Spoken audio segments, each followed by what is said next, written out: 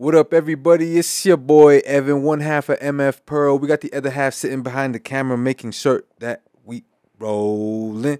We got David back there. Hey everyone. Yes, sir. You know what it is. Every Wednesday, Legends Only in the Building, Volume 2, live at MFHQ. Disclaimer. Live at MFHQ is in fact not recorded live. It's actually a pre-recorded program. This episode contains sexually explicit content, so feel free to do what you wish with that information. If you could be so kind of like, follow, and subscribe for me. We go over very long window episodes every Wednesday. Now back to the show. Hey, yo, what up, y'all? It's your boy Evan, one half of MF Pearl. Just coming through with one more extra disclaimer for this upcoming conversation, episode 29. The information discussed in this interview is intended for awareness and educational purposes only. The information discussed is not, nor is it intended to be considered a psychotherapeutic intervention. Always seek the guidance of your healthcare provider or providers with any questions you may have regarding your mental health. If you are experiencing a mental health crisis, call or text 988. The 988 Lifeline provides 24/7 free and confidential support for people in distress, prevention and crisis resources for you or your loved ones, and best practices for professionals in the United States.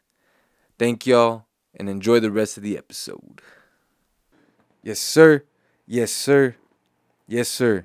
Make sure you guys keep showing love to the channels. We're doing great. Just finished up season 7 of Midnight Sessions. Thank you, Creative El Paso, one time. Yes, sir. Make sure you guys go check it out on the channel, YouTube, MF Pearl. You could also watch the full episodes, mfpearl.com. If you guys want to keep up with all of our latest updates, you can find us on Instagram. That's where we're the most active. And of course, if you are listening to the pod on your favorite streaming platform, whether it be Spotify, Apple Podcasts, or Amazon Music, make sure that you guys show love on those platforms, whether you share it, like it, give it a rating, save it, whatever you could do to show love on those platforms. It helps us grow, and we appreciate it very much. But let's get back to the show. Yes, sir. Today, our guest is a friend of ours whom we've been able to meet through the power of MF. Yes, sir. If you go back to those roots. But after maybe about only a couple of encounters, we were early enough, like the opportunity to collaborate came early on, and we were able to use the creative space that our guest had co-founded and co-created, and it's amazing. A lot of people are familiar with it. It's called The Sanctum. Yes, sir. But through, I guess, longer conversations, we get to see some of the commonalities and common interests, but where the difference lies, of course, is that his education lies within psychology, and so his opinions within our conversations are a little bit more formulated versus mine. But I'm always intrigued by what he's had to say thus far. We've had some couple things that we can geek out on, and I think that they tie into big values of life. So immediately after a couple of conversations recently, I knew I wanted to have this one here on the pod, just so we could have some time to sit down, because they're always kind of like passive conversations. Now we're going to have it be a little bit more deliberate. But ladies and gentlemen, without further ado, live at the HQ, we welcome Justin KEPPLE in the building. Yes, sir. Yes, sir. Yes, sir. How you doing? Doing excellent. Welcome man. to the HQ.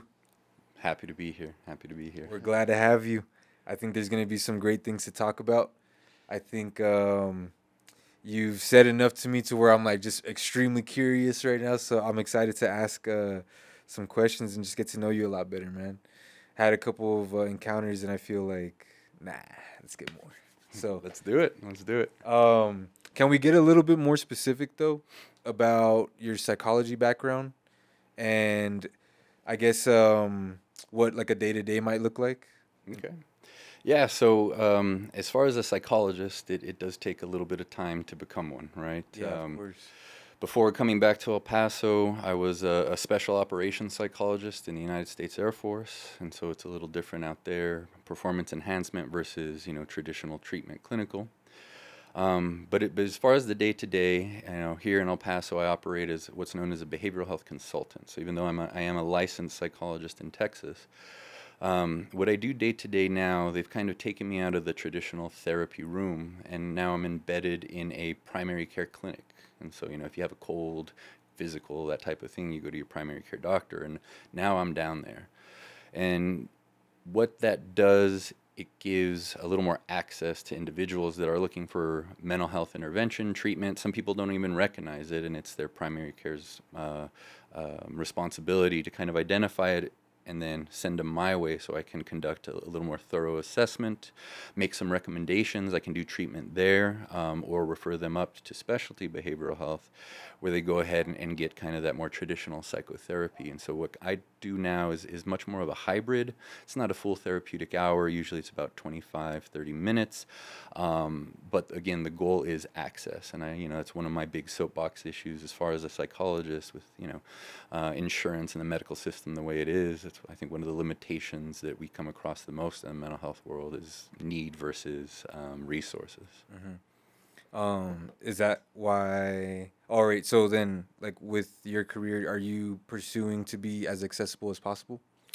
100%. I mean, 100%. I think, we're no good to anyone unless we get access to, to patients and individuals that desire and or require a service. Yeah. It's a slow process. We've talked a little bit about some ideas I've had or new ways, innovative ways to try to reach people as broadly as possible. But from a clinical perspective, kind of reworking the traditional model, I feel with pretty much all industries at this point, especially in a post-COVID world, we need to rethink the model and try something a little more innovative and new to get the people what they need. Do you think the accessibility of it is partly due to because of how mental health is, relatively young in terms of like how acknowledged it is? Definitely. It is a very new science, and I know a lot of people might disagree with science, especially with the taboos of psychology, the taboos of mental health. A lot of it comes with a lack of education and awareness, and I think more so that's the issue, not so much the novelty or newness of mental health, but just the lack of awareness that people have, the types of interventions that are out there. I still get called a head shrinker, shrink, which is a very dated term and is nothing, there's no accuracy to that description. Why is it called that? Where does that come from? I'm not too sure. I know back in some of the early days, they believed that in order to repair or resolve any sort of psychological dysfunction, we needed to limit the expansion of the broad range of emotional liability, that type of thing. And so, that traditional, you go into someone's office, it's usually an old white guy with a tweed jacket and elbow patches, and you just start talking while they stare at you awkwardly. And I guess the sensation that people felt was kind of this, like they're being compressed or put back together, so to speak. Yeah. So I believe that's where it comes from, head shrinking. Yeah. And how do you think you oppose it? Do you actually feel like maybe you're trying to expand somebody's maybe behavior, or I'll let you answer that. Yeah, so I guess the process, right? Process. So what I do, I think the best way to think about it in simple sense, my job is to help people be happy, right? Content. Because happiness, it's, if we didn't have the ups and downs, it's all about balance. Without the downs, there are no ups, so to speak. But when it comes to helping people find that contentment or that inner balance, it's all about removing the barriers, the obstacles, the dysfunction that would stop someone from seeking that type of end game, that goal, that balance that we all, I think, innately desire. Mm-hmm. Just because it's probably been one of the most top of mind regarding mental health, and it feels a little bit kind of easy because I know there's a lot of layers to it. But if you're active on, for me personally, I like to do a lot of my reading through Twitter, Mm-hmm. and so there's threads on there, and some of them just catch my eye, and this one did immediately because it just talked about therapy words, and I wanted to see your thoughts on it, being in the realm of it all, because I don't want to accidentally start confusing the word therapist with psychologist. You know what I Okay. mean? Well, let's start there. I think that's a good one. Okay. So, terms, I mean, they're only as important as the perception or meaning behind them, right? And so, Therapists, counselors, they're usually a master's level as far as education. There's certain hour requirements for licensure. As a psychologist, you do require a doctorate degree, okay?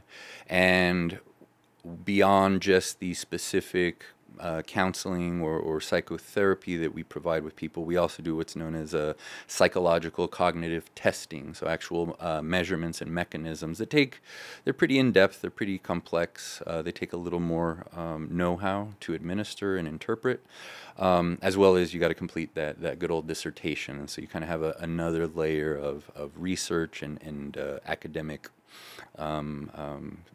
buy-in, I guess. Yeah.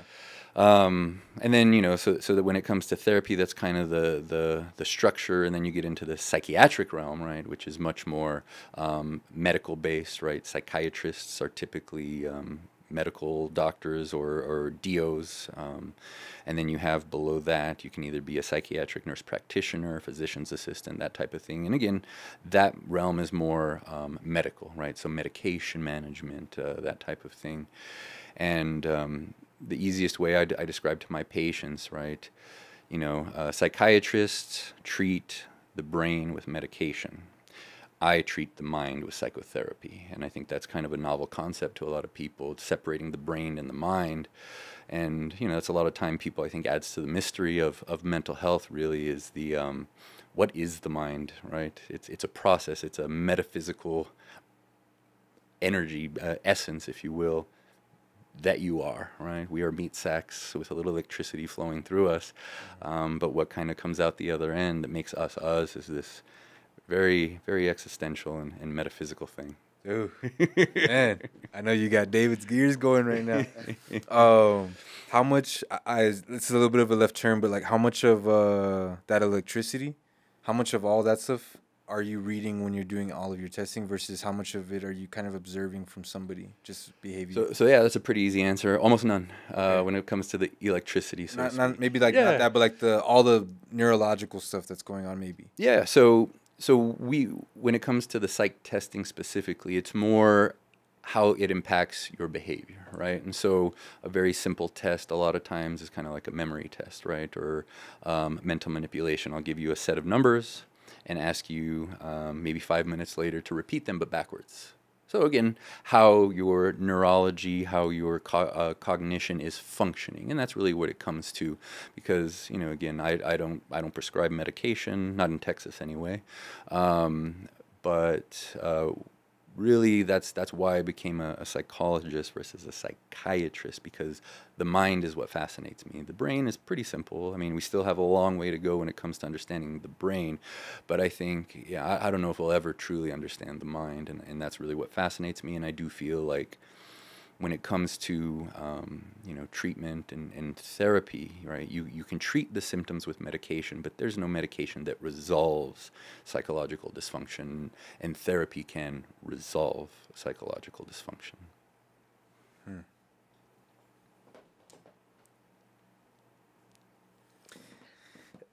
It's because not fully understanding the mind. What can we confidently understand at the moment through like just your experience of studying it, testing people's different, you know, their different mindsets? Mm-hmm. What do we understand about it that is, I mean, easy to misconstrue as, oh, that's the brain working, rather, oh, this is like mind work right now. This needs. I think the best way to describe the mind is truly the notion that humans are perfectly imperfect. I think that's really what it comes down to as far as psychology, psychotherapy, right? We are survivors at our core, and we are magnificent at it, right? And I want to say 85% of, you know, day-to-day psychological dysfunction, stress, anxiety, depression, mood dysregulation, it's actually the body trying to protect itself, but doing so in a very unhelpful way. And that's why we call these things disorders, right? Generalized anxiety disorder, post-traumatic stress disorder, major depressive disorder. We don't call it, you know, diseases. We don't call it illnesses. We don't call it virus or bacteria, because what a disorder is basically when a mechanism, a bodily mechanism, is working exactly the way it's supposed to, but the result is unhelpful. And so that, again, my answer to that would be, You know, sometimes we are our own problem, and you know, that's kind of a scary place to be, because you know, we talk about you know, how do we address that, and at the end of the day, we are the only ones that can help ourselves, and that's really what I do. Kind of getting back to your earlier question, as far as our path to happiness is blocked by, you know, barriers of the past, the present, stressors, insecurities, fears, and my job is to work with each individual one-on-one and basically help them conquer and overcome each hurdle to clear that path to contentment and balance. Can we simulate how somebody who might have PTSD would begin this process? Like, do you first have to kind of like ask them per se, like what kind of is causing maybe I don't know. Yeah. How does that process like that look? So first step, always find yourself a good therapist. That is absolutely crucial. Are most people that by the time they reach you, they've already kind of had this process? No, usually, I mean, usually it's 50-50. Some people have seen a therapist. Some people, they don't know why they're seeing a therapist. They're just listening to their doctor. Mm-hmm. And again, you know, technically not a therapist. I would be a psychologist. But when it comes to identifying, usually, you know, if we lack that awareness or insight and understand, you know, what is going on with us, you know, we just know we don't feel the way we want to feel. And that's the first cue. And that's really my job initially, is what we call the assessment phase of treatment. And this is an important phase where I conduct a thorough evaluation, assessment, ask the questions I need to ask in order to determine whether or not this person, let's say, has experienced a traumatic experience that would reach the level of a clinical diagnosis of PTSD, or if it's a subclinical presentation, you know, reaction to severe stress would be the subclinical label we would put on that. You know, an acute stress disorder. It goes by many names, and there's very specific criteria for diagnoses. But it all starts really with, you know, understanding when you don't feel the way you don't want to feel. You know, you gotta seek that help, and that's really where I am. I'm usually the first step to kind of educate them, let them know. And then if they require higher level of care, get them set up with that more long-term therapy, medication management, or, you know, if it's not too far along and I feel confident I can treat it within my limited scope of, again, 25 minutes every couple weeks, then we go ahead and do so that way. It is a fairly novel approach to mental health, but like I said, we're trying to rework that, the dynamic and the modality.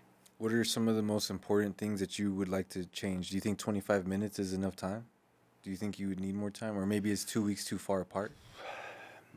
I don't know how important, you know, specific time or frequency is. I can say, you know, gold standards, right? And I'm always a big believer. I'm an evidence-based guy, you know, I'm a social scientist, so to speak. So I follow the evidence, right? What the research is shown to be effective. And, you know, these days, there's a lot of types of therapy, right? I think a common one that people know is cognitive behavioral therapy, CBT, and that's a pretty large umbrella there. That one is usually, you know, it starts at weekly therapy for about an hour or so. Is that what, like, we usually see on TV? It can be. It can be. Probably what most people think, especially in media. Like they think back to, again, you know, sitting on a couch, that type of thing, listening to the problem. That's good old psychoanalysis. That's the early days of psychology. And we've come a long way since. And CBT is much more structured. It's much more engaging, right? And it requires a lot of participation on the patient's part. It can be, you know, a lot of times there's homework, right, or assignments or skill building that we utilize in order to, you know, you come in for an hour of therapy, but then, you know, you have the rest of the week.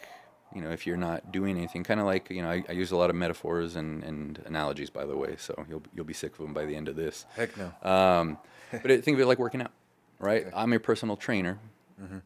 You wanna get jacked? All right, I'll show you how to get jacked. Do this, you know, put the barbell from your chest and push it up. Simple.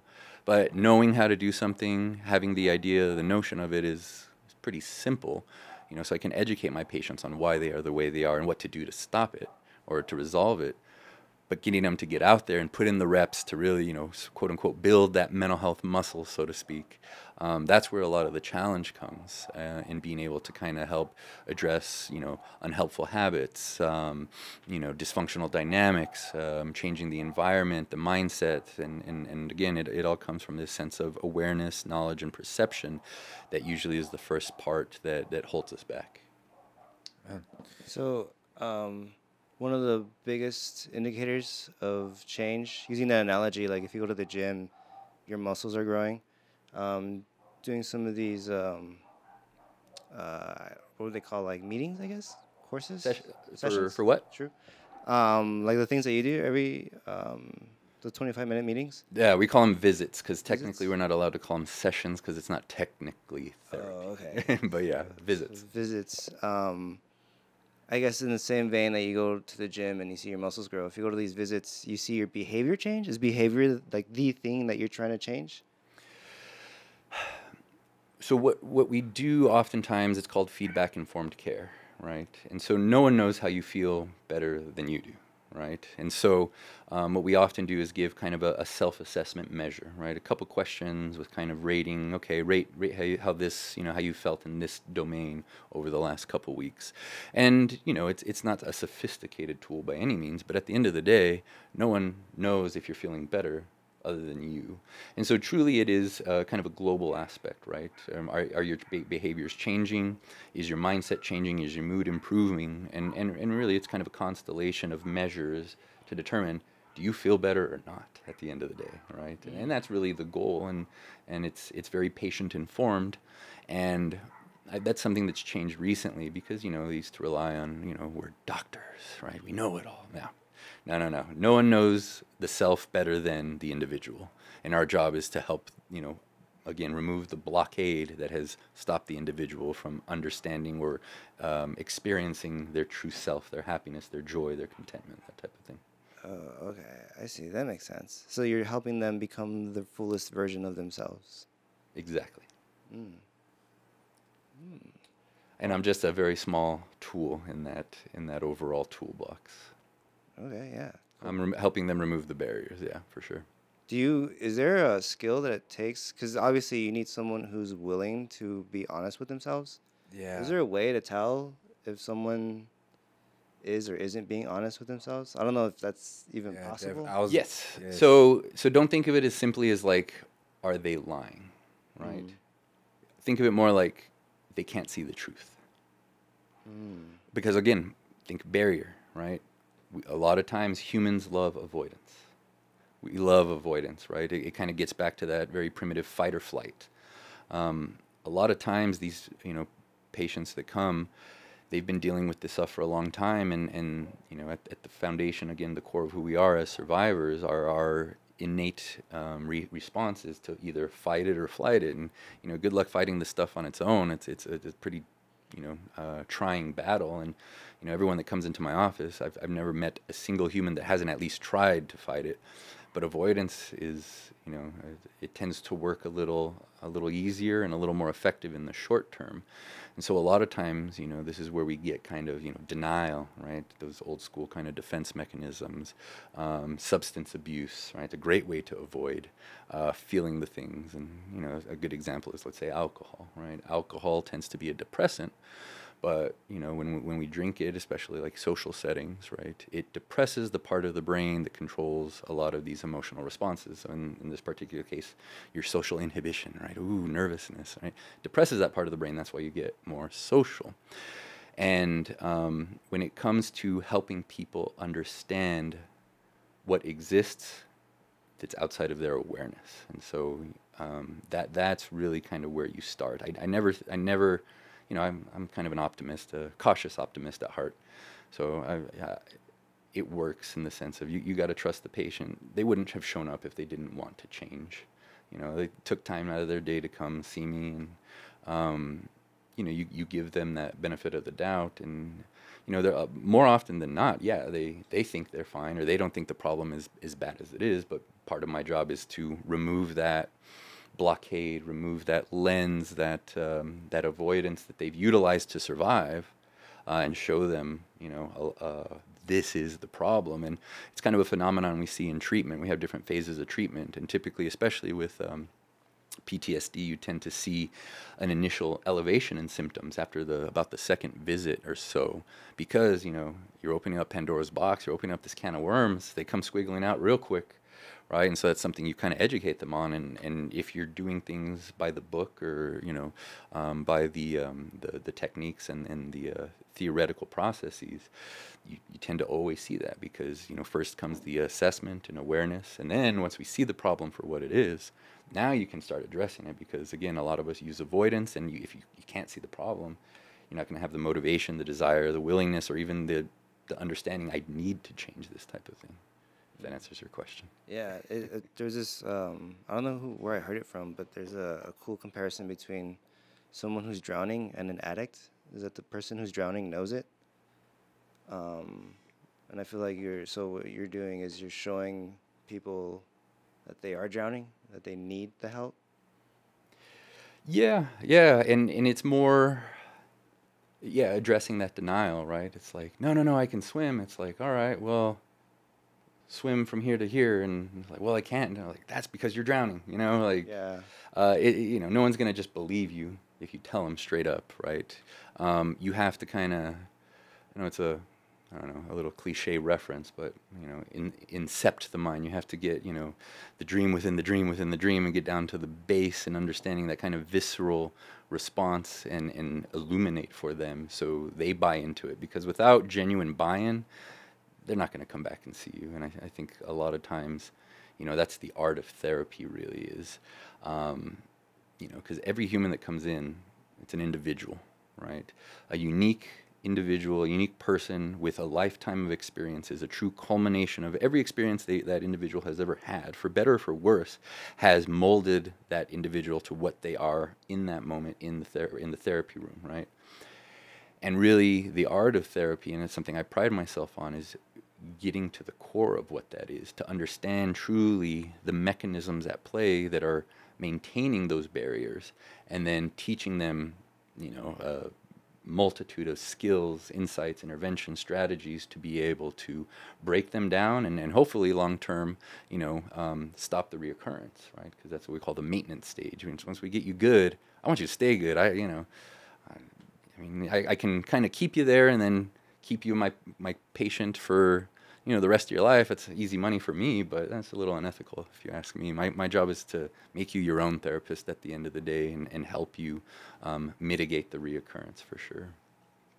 Is it always, generally, have you seen the course of your career, best to massage truth in slowly as opposed to just dumping a bunch of truth at once? Yes, you do have to be tactful, because again, a little too much, and then you create those warning sirens in the patient, and then they'll want to avoid, and then they won't come back, right? So you can't scare them too quickly. In my practice particular, I do tend to be a very in-your-face, a very direct, a very no BS type of provider. I'm not, touchy-feely, pat you on the head, it's okay. There's a certain amount of empathy that is always required in therapy, but, I'm a big believer in balance overall, and sometimes you can find that being too empathetic or too careful will just enable the dysfunction and perpetuate the dysfunction. And so, there are techniques that assist in that. It's something called motivational interviewing, also known as just MI. It's an interviewing technique that we utilize that basically performs inception, right? You make the patient believe it's their idea for change, while being able to really, you facilitated that insight, but they take that, and it's good. It's important because, once, people like to have control, people like to feel like they, they feel a little more motivated when they feel like it was a genuine essence or a genuine realization rather than something just told to them, right? Because, if it was that easy, a patient comes in, sits down, they're anxious. All right, I got the perfect solution, man. Well, stop being anxious. All right, I'll send you my bill later. You're welcome. It's not never that easy, right? so yeah, telling them and showing them is I think the right way to think about it. It's my job to show them. But you do have to do it delicately because people are, especially PTSD, very easy to trigger and default to your defense mechanisms, your avoidance, and then you never see them again, and it doesn't the patient definitely no good. It does you no good. You can't help someone that doesn't show up. What do you look at every barrier that any individual might have, like as a one single thing, or do you kind of categorize them? Do they become like getting put into buckets for easier? Because a little side thing for the future that we'll talk about is efficiency. Like, do you try to find ways to kind of like streamline? I think we've talked about it before. I believe efficiency to be a true virtue of life. So yes, obviously, people don't have unlimited access to money to pay me to do this thing, so I want to be as efficient as possible. And so when it comes to prioritizing, absolutely 100%. You get to a point in the psychological sciences where you understand, like, hey, okay, I can kill 4 birds with 1 stone type of thing. Like, so with 4 barriers, I know one intervention that kind of can address all of them. How do these barriers look then? What's up? How do you see these barriers? And like whenever you're kind of going through individual people, what are the typical kinds? Like I would imagine one of those that gets kind of categories would be like a traumatic past experience. Mm-hmm. So that's a very difficult question to answer, and I'll do my best. But we've all been through things. Yeah, for sure. Right? We've all. I mean, I don't know any. I see how it becomes difficult. Yeah. So. Yeah, I don't know any human truly that's never experienced a quote trauma. Right now, does it affect them enough to be categorized as a post-traumatic stress disorder? That's the question, because not everyone responds the same way to a traumatic experience. With my patients, there's a lot of shame behind trauma sometimes, and I say it like this, like, if I'm walking down the street, I'm a pretty big guy, right? If someone's on a bike and I'm crossing the street and they don't see me and I see them coming, right, I can kind of brace for impact and, take the hit and I'll probably be just fine, right? But if I'm walking down the street looking the other way and someone on a bike comes, something that if I was ready for, I could take the hit, If I'm not looking, it's very easy to break a leg, an arm, a bone. And it's not the trauma so much. It's how the trauma impacts us. And so, okay, it's the bike coming and hitting me. What's the consequences of that? How does that play out in my day-to-day? And, let's say I break a leg. What do you typically do when you break a leg? You go to the doctor, you get a cast, you get some pain meds temporarily, of course. We don't want to perpetuate any opiate epidemics, right? Responsible pain management. And then you rest, you heal, let the body do what it needs to do, and you get back to, normative existence, right? Now, a lot of times, we don't treat mental health that way. We, oh no, I'm fine, I can handle it, I'll be all right, and you kind of limp around for a little while, and all the while you don't have x-ray vision, you don't know the leg is broken, and so it heals. I mean, think about it, yeah, it can get worse, but the body, again, we are fascinating creatures. Masters of survival. Yeah, and we are meant to survive. So the body will heal itself, but sometimes if you don't get it adjusted the right way, put the cast on, it won't heal correctly. So it makes it more prone in the future for future breaks. Right? It might cause you to have a slight limp, which then gives you chronic hip pain or chronic ankle pain, and these things kind of continue to increase and really becomes almost a toxicity, so to speak. One leads to another, and it kind of just exponentially grows. And that's really, I guess, to get back to your question, is you look at the consequences, you look at the impact, and this comes into what we use to diagnose individuals. It's known as the DSM-5. Okay, well, that's they have a newer version, but I was trained on the DSM-5, and it's just a statistical and diagnostic standards of clinical, psychological, and psychiatric practice.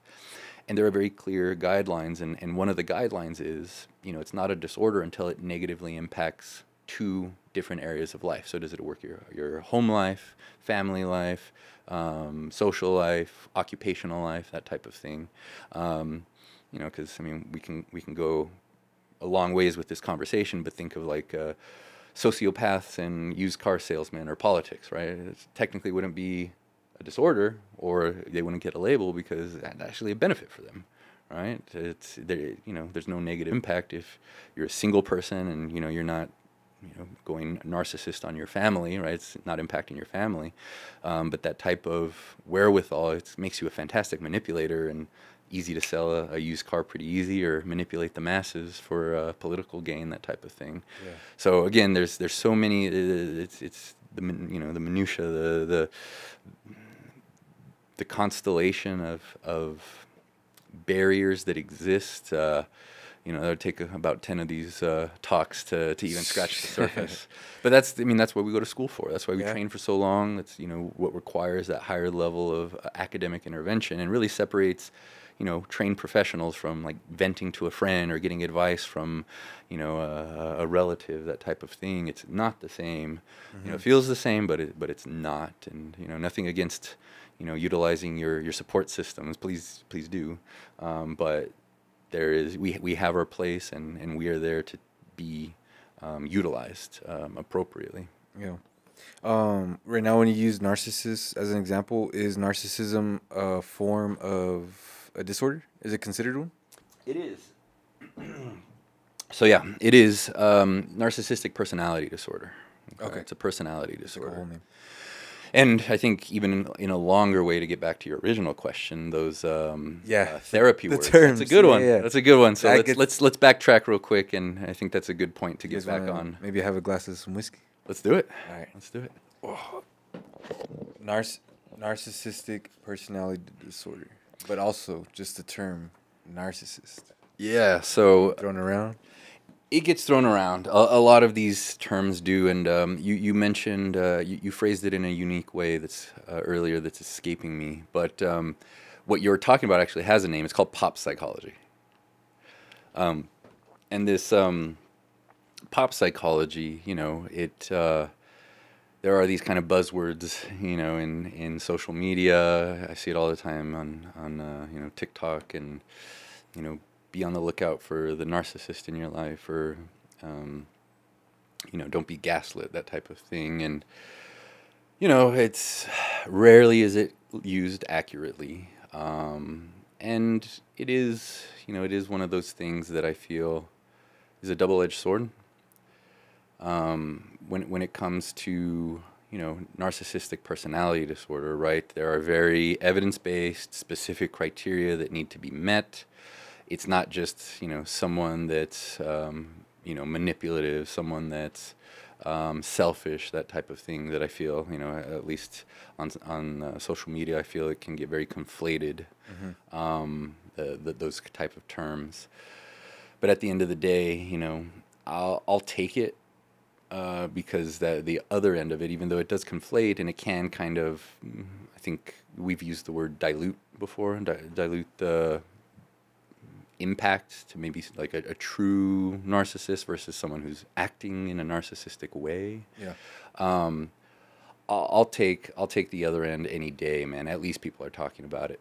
At least it's out there. At least people are aware of it. Like, you know, if you want to label your, you know, parent or significant other as a narcissist, that's fine by me, but at least now they know what to look out for. And, you know, if your distress isn't caused by a true narcissist, but just a person in your life who is acting like a narcissist, now you have resources. Now you have that awareness, which I told you is crucial.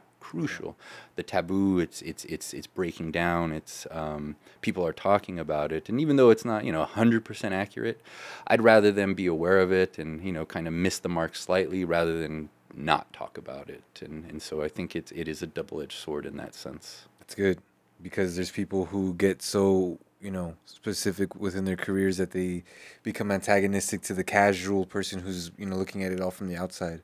A movie director, an aspiring movie director, or even a very far along one, can no longer enjoy a movie now.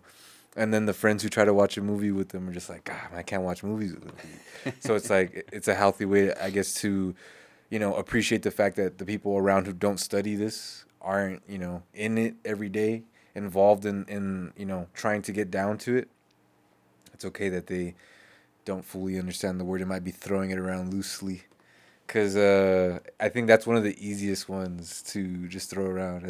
The moment someone's inconvenient to you, it's almost as if like, oh man, they're being a narcissist. And it's just like, well, I don't know. I've lately seen boundaries are now just an excuse for you to go ahead and be neglectful or selfish in a way. Yes, and it's not a surprise that that's the next one to come, because boundaries are the only way to protect yourself from a narcissist. And so it seems like a natural evolution, and I think it lends to the notion that, all right, maybe we're onto something here. You know, it doesn't come from nowhere. You know, utilizing any tool appropriately, that's always the goal, right? Yeah. So yeah, people can, you know, be selfish. People can want to, you know, do right by themselves and themselves only, and attribute it to boundaries, sure. But again, I'm thinking of the person that's truly dealing with a narcissist and never heard of boundaries before, and now realizing like, hey, I don't have to be a puppet for your emotional satisfaction, which is basically what true narcissism is. And be able to advocate for themselves, do a little research on what boundaries are and how to enact them, and be able to protect themselves from that kind of, you know, parasitic emotional drain that usually comes with being in a narcissistic dynamic. But yeah, I mean, narcissistic, toxic. Yeah, that's a big one. There's some other ones. Trauma is another big one. There's very specific, criterias for what a traumatic event is, only to be diagnosed, right? You know, I think we can all categorize our own traumas, and what is traumatic to us is, you know, what's traumatic to me might not be traumatic to you, and vice versa. But, you know, if you're looking for a diagnosis of PTSD, there are very specific categories of what constitutes a trauma. You know, and as helpful as diagnoses are, you know, I pride myself on balance. There's also like, I don't really care what we call it. Let's just fix it, right? A lot of times diagnoses are only for insurance companies. It's like, okay, we're going to give you this much money for this many sessions because that's what the evidence shows is required in order to treat this diagnosis and that diagnosis. And so, you know, I'm not one for labels. Personally, in my personal life, it's just confusing, man. I'm just me, and that's it. That's the only label I try to wear. But for a lot of people, labels are important. It gives you clarity and understanding. It can help you, I guess, have a sense of clarity or control, and at least an anchor of what to start doing about it when you have that label. But also, you know, labels can be kind of counterproductive as well. I mean, like you said, oh, I'm just a boundary, or I'm just an introvert, and so I don't want to hang out with you, kind of thing. And so, you know, using the tool the right way is at the end of the day is what it's all about. And, you know, I think overall the fact that people are talking about it, I think that's the most important thing, regardless of, you know, it might be used not for true purposes or clinical purposes, but like I said, it's better to, you know, it's better to cast that wide net and get the people that need it, rather than making sure only, you know, it's used clinically appropriately. Yeah. I'm not too worried about that. Let's go into a left turn or a right turn, whichever turn. But how does having this education, how does having the understanding, but more importantly, just the fascination of wanting to know how, like, just understand more about the mind, how does this background translate as a dad? Do you ever feel yourself ever being too preachy, or, you know, are you pretty good at doing the dad mode? Well, you know, as insightful as I wish I was, I think that's a question better left to my daughter. But obviously she's not here, so we'll do our best. No, I think there's a lot of tools that are very helpful when it comes to being a parent, or in my case, a father. I want to say probably the two most important psychological concepts that I really utilize in my, you know, day-to-day as a dad: mindfulness and what we call unconditional positive regard, right? And little background on both unconditional positive regard. You know, it's kind of the notion that you take every person as good intention, whether they're lying to you or, you know, I've worked with incarcerated populations before, murderers, rapists, child abusers. You know, it's very easy to let your own biases, your own mindset get in the way of all that. And so you kind of have to approach with this unconditional positive regard in order to kind of establish this appropriate baseline to work with people, you know, because everyone needs help, right? So you're saying you're establishing it's necessary. Well, in those settings, for me, it's definitely necessary. But I think even as a dad, right, again, in seeking the balance of being a dad, I don't want to be so restrictive that she doesn't get to live life. But as a father, my job is to protect her and make sure she doesn't have to experience the horrors of life, right? And so there's a balance, and with that balance, a little independence. Mistakes are going to be made, right? She's going to mess up. She's going to get in trouble. And if you don't have that openness, that you know, this concept of an unconditional positive regard, I think a lot of times, you know, that maybe they start feeling judged or unheard or don't feel comfortable communicating or coming to you when they're in trouble. And to me, that's number one. I don't want anyone else other than, you know, Papa Bear coming around and getting her out of a sticky situation. Because I know, you know, I'd tear down mountains for my kiddo, and I know most parents would. And so if you are highly reactive or judgmental, and that's kind of a continuous dynamic or process that's created, you close that door, you close that trust, to open that communication. And you know, that I think that's something that should always be a priority, and that goes nicely into the mindfulness, right? I did my dissertation on mindfulness, you know, mindfulness, stress, and burnout. You know, the textbook definition that I ascribe to is being attuned to the present moment, purposefully, without judgment.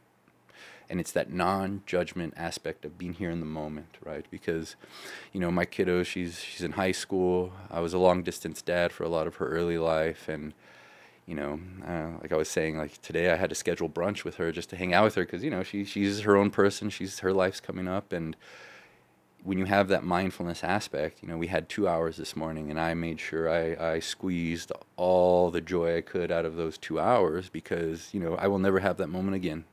Right? And, you know, I think it's crucial to always focus on what you have when you have it, be grateful for it, gratitude.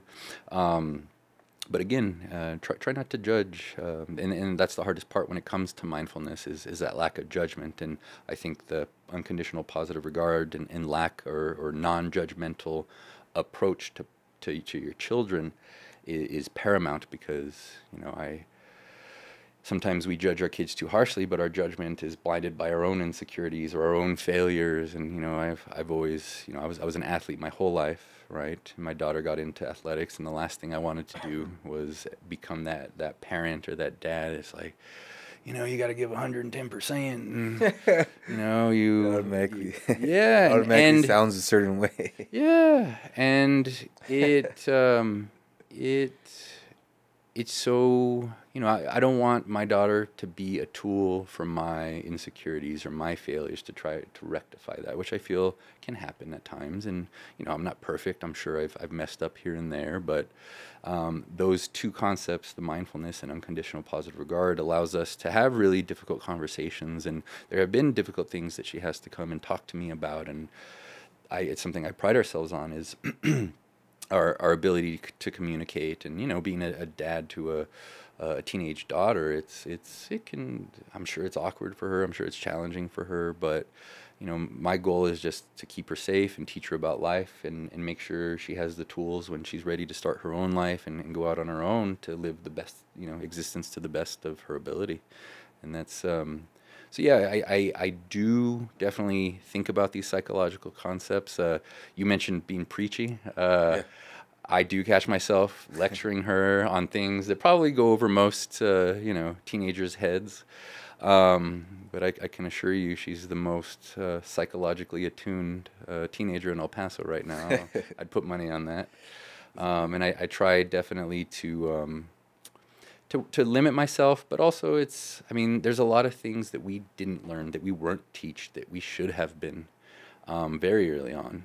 And Mindfulness, for instance? Mindfulness is a big one, but even more basic, and I'll get to that once I wrap up this. But you know, I think even in the psych world, you know, I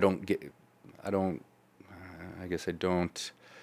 I'm not too hard on myself when I find myself preaching, because the psychological sciences, the psychological history, they're kind of dominated by pretty, you know, badass father-daughter teams. Mm-hmm. So Sigmund Freud and his daughter Anna Freud, she took a lot of what he did and actually brought it into kind of, you know, not the 21st century, but definitely modernized it. Mm-hmm. And like I said, that was psychoanalysis back in the day. And then it was Aaron Beck and Judith Beck, his daughter, that revolutionized cognitive behavioral therapy. And like I said, that's kind of the gold standard these days. And so, you know, I wouldn't mind myself and my daughter being, you know, the third wave of powerhouse father-daughter psychological team, you know. She's shown interest of studying it or following in the field of it? Yes, but I'm pretty sure she's doing it just so I stop asking.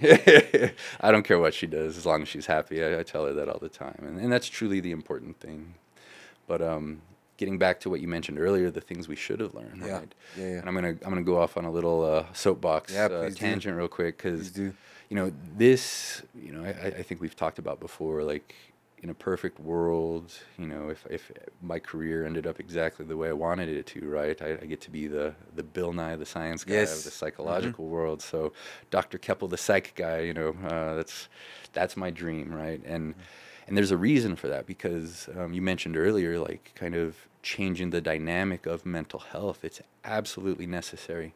And I feel what Bill Nye did for science when I was growing up is made it accessible, understandable, kind of limited the fear or the hesitation that comes with, whoa, science, I'm not a science person, you know, that's for the smart people. I'm like, no, like, you know, I'm not smarter than anyone else. You know, it just comes from you know, how digestible it is, right? Yeah.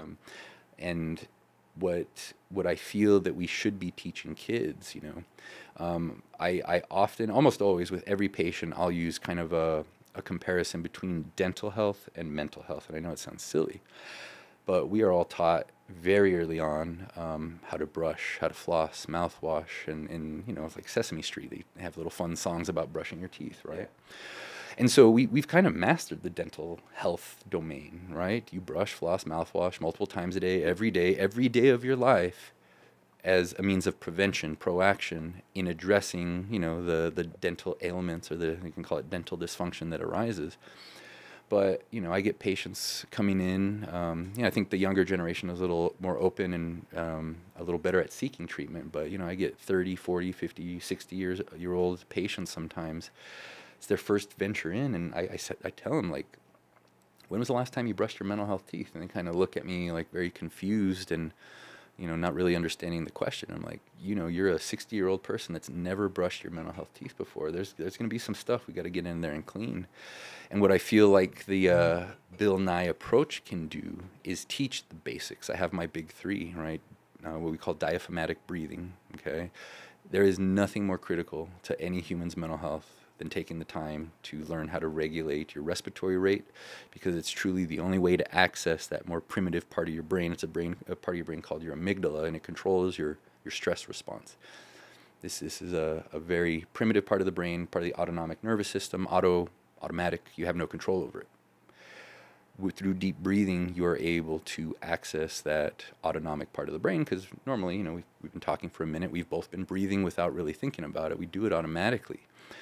But through this this kind of learned, intentional, regimented exercise, you are learning how to regulate this untouchable part of your nervous system. And, you know, I'm teaching this to a 60-year-old for the first time, but what difference could have been made if you learned this at 3 years old, 4 years old? Yeah. Kind of like imagine you invested at 18 instead of waiting till 35. Oh, yeah, absolutely. Like, and exponential growth, 100%. Yeah. 100%. And you know, there are things, you know, behavioral, physical activity, and even journaling. Journaling is such an important thing, because, you know, being able to write things down, our minds work very fast. They're supercomputers, and a lot of times if you're not taking the time to write it down, you're not showing your brain how to slow down so you can process that information to get it from your brain through your hand on paper, which, our hands don't write as fast as our brains think. And what that does is an exercise in teaching you kind of this cognitive control, this allowing you to process these automatic and unhelpful thoughts that lead to the emotional responses that it's what I do, it's what I treat. And so, being able to teach people this, and this is the pinnacle, right? This is the very tip of the iceberg.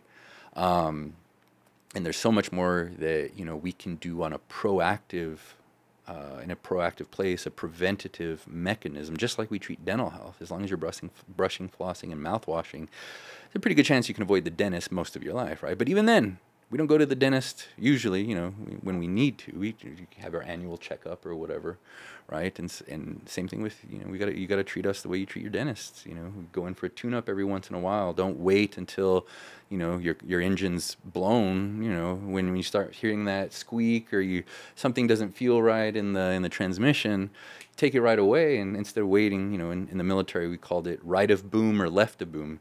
Get on the left of the problem before it's an actual problem, and treat it from a preventative rather than a reactive approach. And I think, I'm already kind of like in this wonderland utopian existence where I think, we could do the world a lot of good. The human race a lot of good, teaching these things early on, reinforcing them early on. But, it hasn't happened yet. And so I hope one day to kind of, be in a position where I can do that, once my kiddo's in college and my student loans are paid off and, all that good stuff, because she's number one priority, of course. And that's usually the biggest limitation right now is, I gotta stick with the good old 9 to 5 and, insurance and all that stuff, make sure she's taken care of. But it's definitely something I hope to pursue in the not the distant future, but as recent as maybe the next 3 to 4 years. Yeah, it's coming up. Yeah, once things align. It also gives you time to kind of shape it out a little bit better too. But I wanted to ask regarding the breathing. I would assume, I'm hoping it makes sense. I'd be surprised if you weren't familiar with Wim Hof.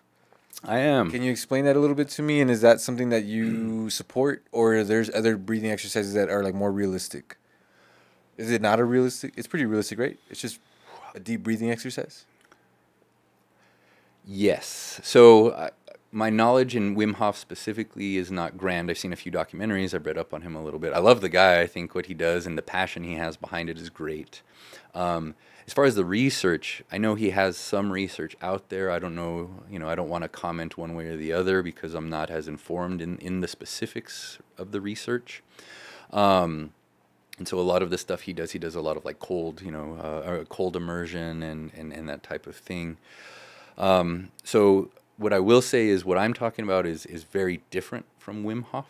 And I'll kind of leave it at that because I don't, it's not my area. But when it comes to what I'm talking about is diaphragmatic breathing, yeah, that should be the cornerstone of all stress management, mental health regimens. And, a quick caveat to anyone listening, I am a psychologist, but I'm not your psychologist. So don't, anything we talk about on this podcast, before utilizing it or trying it out, please consult with your professional, your medical or psychological professional before doing that. Gotta plug that in, man. One of our first medical disclaimers. Growth. Yes, sir. No, it's but it's necessary because again, this is all educational at this point, and again, that's what I think this platform offers is that awareness and a quick Google search. There's no mystery behind it, man. It's in 3 to 4 seconds, out 3 to 4 seconds, focusing on belly breathing rather than shoulder breathing, that type of thing. And again, it's so simple that usually it gets overlooked. And I think that's why, every time I tell my patient that's going to be our first stop, I get the eye roll.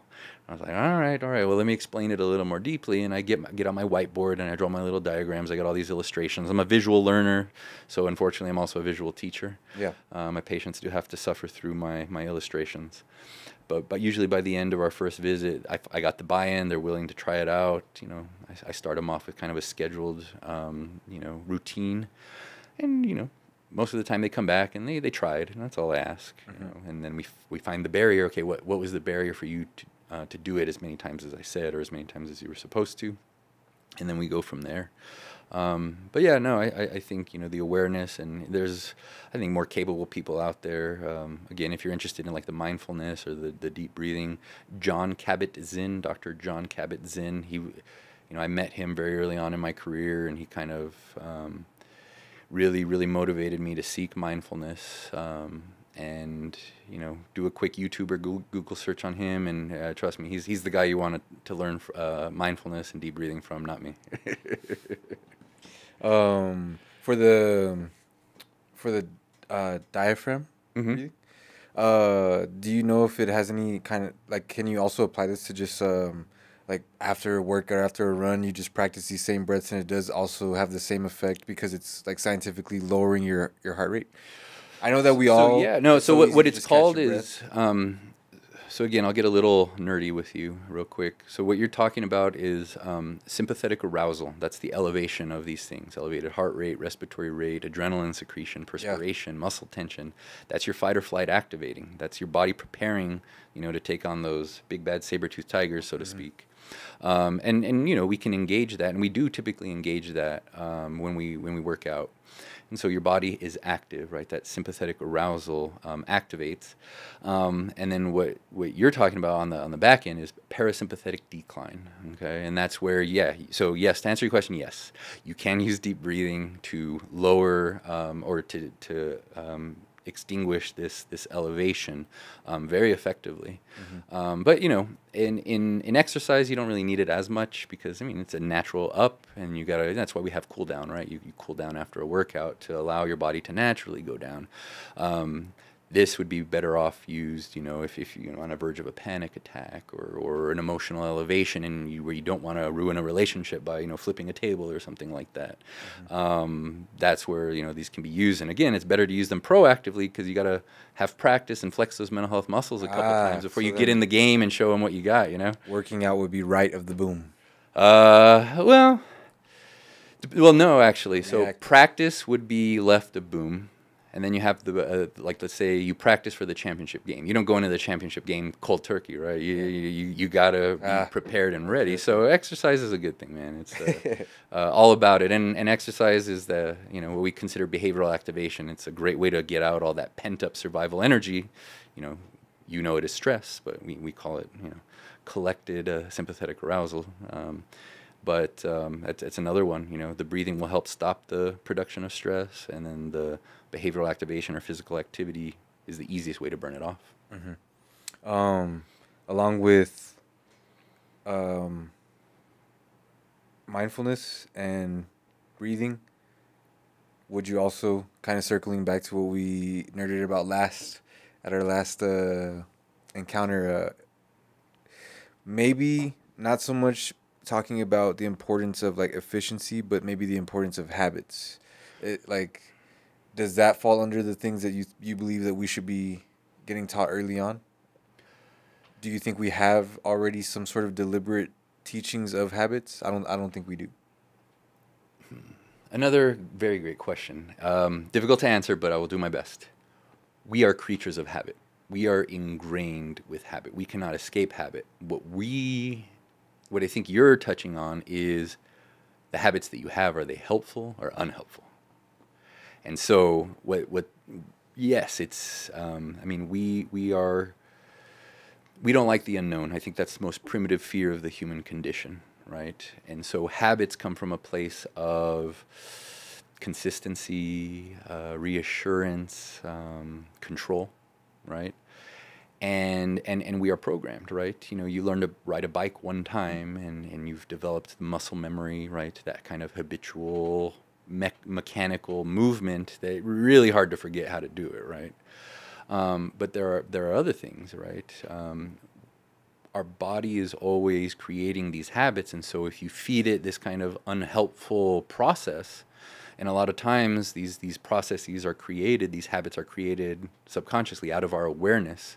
Just like, things that we call it modeling in psychology. You watch your parents and how they interact with their world, which then teaches you how to interact with your world. But guess what? You have an anxious parent. Guess what you're learning? You're learning the norm of how to address the world this way, which causes anxiety in your parents, which is likely going to be, you know, if you follow those same habits, is going to create anxiety in you.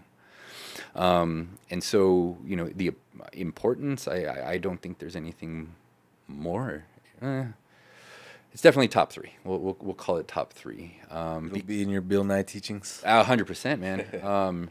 It's actually that you mentioned that because, yeah, I've kind of started my list of things, and it's if I recall correctly, I think it is number 3 on my like 3rd episode. Habits. Because, you know, kind of like getting back to the therapy, right? You assess, you identify, and then you treat. Okay, you assess for the problem, you figure out the problem. Now you got to do something about it. You got to elicit change. Right? And a lot of this change, like rarely does anyone come into my office and is purposefully anxious, purposefully depressed. Trust me, like, no human wants this. But if it was as easy as telling them, you know, don't be anxious, or, you know, if it was as easy as them just deciding to not be depressed, right? They probably would have done that a long time ago. And so when we get into the habit formation and change game, it is, again, a very important phase of treatment, because now we have to deconstruct that unhelpful habit and reconstruct a more helpful habit. And you'll notice I use the terms helpful and unhelpful often, because I hate bad, good. I hate positive and negative. That is kind of, it's a very like dichotomous, dualistic, and it can lead to even bigger problems. I know this is a bit of a tangent, but, you know, let's say you have a bad habit. Okay. Right, and you try to replace it with a good habit.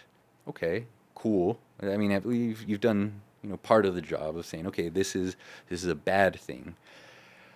But now, you know, habits are not easy to change, and so every time you don't follow through with the good habit and go back to the bad habit, this label of bad transcends just the habit. We start thinking, oh, I can't change. Maybe I'm bad. Maybe my situation is bad. Maybe I'm unworthy. I'm a bad person that doesn't deserve. It's got an unwanted snowball. Exactly. Yeah. And it really comes, you know, it's very discouraging. I think it's the major, what would you call it, deflator of motivation. And, you know, we call it the just world fallacy, which is a little more in the philosophy realm. But, you know, if you're good, you'll get good things. If you're bad, you'll get bad things. You and I both know that's not true, but that doesn't stop us from feeling it sometimes. And so when you have this kind of dualistic or dichotomous approach, I feel like at times can do more good, or excuse me, more unhelpfulness than helpfulness. And so getting back to the habits, so I think if anyone, you know, if anyone wants to better understand the nature of change and habit, you guys open to book recommendations on this? Yes, Yeah. Okay. much. It's called Switch. Okay. I read it and was required to read it. It was part of my curriculum during my residency, and I think the subtitle is How to Change When Change is Hard. And it's these two brothers. I know their last name is Heath. I forget their first names, but these guys are kind of titans in their industry. I think one of them's a Stanford like business professor or something like that. They know what they're talking about, and they utilize this pretty fun concept of what's known as the elephant rider path model, and it kind of plays into what I was talking about earlier, kind of that primal stress response and this logical kind of the way I phrase it to my patients, human brain, animal brain, and they're just kind of in constant battle always. Well, what this book kind of touches on is, you know, this is the rider, the logical, the human sitting on top of the elephant, right? And the elephant is that animal brain, desire, pleasure, you know, so this is logic, this is primitive desire. All this wants to do is avoid pain and seek pleasure. This, you know I need to wake up on time. I know I need to get to the gym 5 days a week. I know I probably should eat the salad instead of the chocolate cake. You know, you name it. And the problem is, because this part of the brain, the elephant in the example, it's so primitive, it's so powerful, that's where emotions come from, it will always win. Like, if there's a fork in the road and the rider wants to go left, there's nothing that human sitting on top can do to truly make the elephant go left if the elephant truly desires to go right. And so you can think, a salad at the end of one, on the left side, and a chocolate cake on the right side. And when it comes to behavior change, right, they say never rely on motivation, because motivation is fleeting. Motivation, sometimes it's there, sometimes it isn't, right? And a lot of times, I think this is a quote from the book because I use it a lot in my practice as well, is a lot of times what looks like laziness is just exhaustion.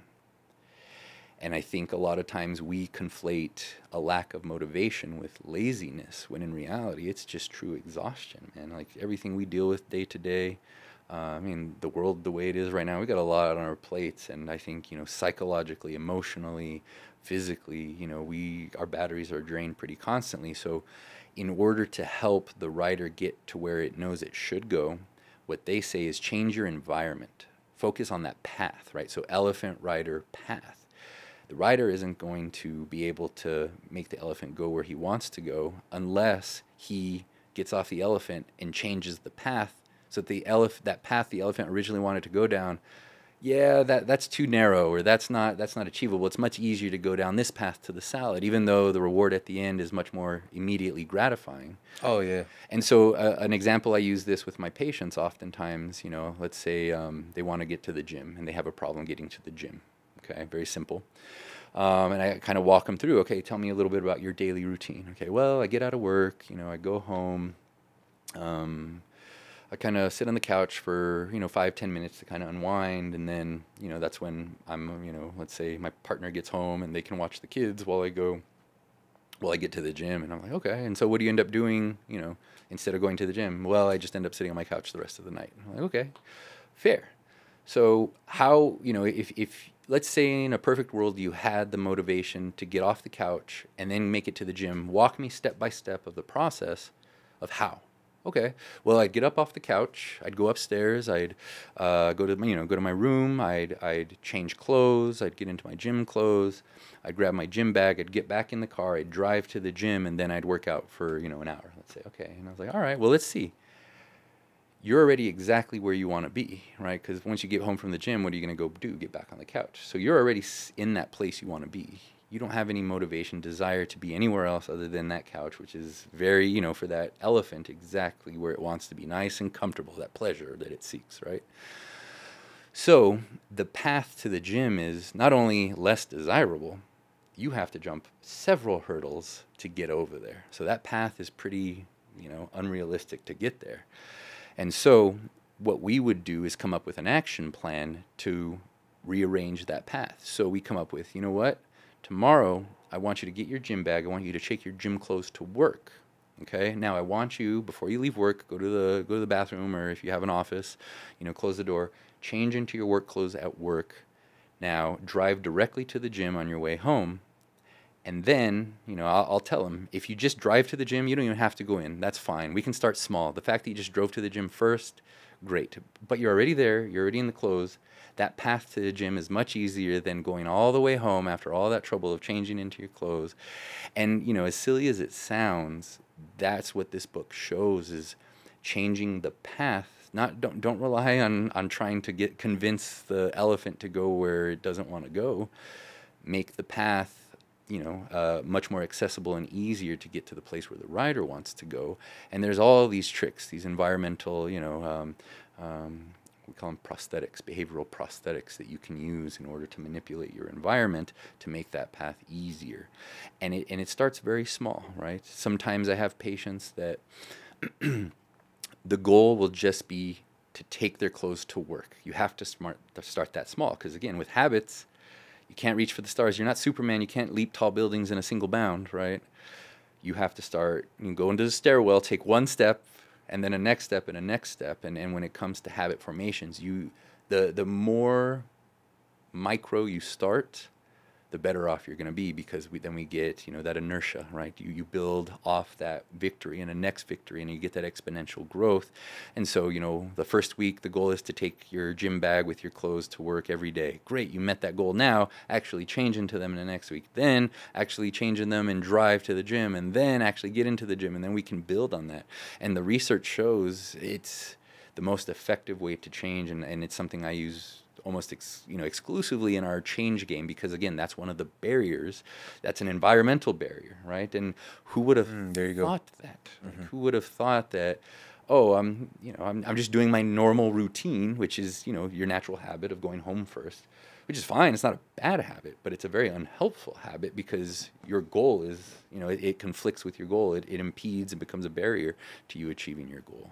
Does that make sense? Yeah, just like hearing it all get explained, and then just seeing how all that gets kind of summed up into the realistic nature of somebody just kind of blaming it all on, like you said, like, oh man, I'm just so lazy. And nothing breaks my heart more. It's just like, no, I mean, because there's actions you can take that are way more defeatable than the idea of being lazy. And I think you're touching on a very important tangent that we should explore if you're willing. Of course. You said action, right? So action, control. And I tell my patients this always, right? There is externally, you know, outside of us, we cannot control anything. The world is the world, the chaos is the chaos, right? And this kind of, and the land. Yes, sir. Yes, sir. So, you know, kind of going back a little bit to that just world fallacy, right? You can be, you know, a lot of times you can be the perfect child, and yet your parents can still resent you. They can still call you names. They can still punish you, right? You can be the perfect employee. You can not get that promotion, right? Yeah. And you cannot control external. Cannot control. And so it's one of those things that I work my patients, one of those things we have to recognize, acknowledge, and then accept. We have zero control over the world externally. Now, the goal, the trick is the fun part. We always can control how we respond to the outside world. To what happens to us, we always have control how we respond. Rarely do we have the tools to allow us to respond appropriately. And then again, that's part of my job, is to break down the barriers and teach the tools to be able to facilitate that. But that's where things get really exciting, because now you become a master of your reality. You get to create your reality. As long as you have the tools, the know-how, it doesn't matter. You don't need control over the outside world when you learn how to control the inside world. Mm-hmm. And you know, I think in essence, that's something that a lot of people maybe don't recognize, and gets back to, you know, the action. Yeah, no one's going to come and save us, right? Mm-hmm. You know, their medications can help, but again, there is no medication that magically removes depression, because depression, again, it's not a virus, so yeah, you know, you can't suppresses the emotions, but they're gonna come back because none of the actions that permanently take them away. We'll get back to that. It's not technically what the medications Sorry, do. I No, it's cool. apologize. No, Yeah. it's cool. But again, it's a common misconception that people have about psychotropics, and we can save that for a little later. But when it comes to action, yes, no one is going to save us. We have to learn how to save ourselves, and that's why I kind of talked about earlier. You know, I don't want you to be dependent on, as me as a psychologist. If I just, you know, teach you enough to feel better, but now I'm your access to feeling better, and you continue to need me months, years, I'm not doing you a service. I'm making you, you know, I'm your crutch. I'm complicit in this dysfunction. My job is to teach you how to learn these skills, utilize these skills effectively to remove these barriers for yourself, and have the insight to understand all that. And so yeah, when it comes to action, you know, control, and you mentioned the farmer. What was the farmer And the land. The land. Yes. Explain a little of that. Yeah, yeah, it was just two different productivity models that I had saw. I liked how they worded it. It just sounded so smart to say productivity models. But it was either farmer and land versus the employee and the boss model, and both of them are just, you know, you and yourself. So the boss and employee model is all based around, I I guess, processes in life or like parts of life that, you know, reward and punishment exists and it has an effect, versus the farmer in the land where, I suppose you could reward the land by watering it and whatnot, but that's kind of just cheating. The idea is that, you kind of just go as a farmer, you just go as the land goes, and you have to adapt to what the land's providing, and you have to go based off that, which is kind of how life, in a way, or majority of the way, is. Yeah. So that's my quick summary of the farmer and the land. But you know, the whole idea is just that, like, you know, I guess finding the balance of, because it isn't really one or the other. It's not just boss and employee, and it's not just farmer and land. It's life is an entire balance of that, and being able to discern which is which is helpful, because knowing what you can control and what you can't control is, like, I think one of the biggest components of emotional control, and being able to handle that animal side of the brain, the elephant. Yeah, I prefer the term management or regulation. Control, again, there's no such thing. No such thing as control. Management, Yeah, regulation. yeah, no. And again, you know, words. Stabilize. Words are important, right? I mean, there's a whole school of thought, constructivism, right? That we construct our reality based on the words we have, which are subsidiaries or a product of the thoughts that we have. And really, that's it. You know, that's the basic tenet of cognitive behavioral therapy.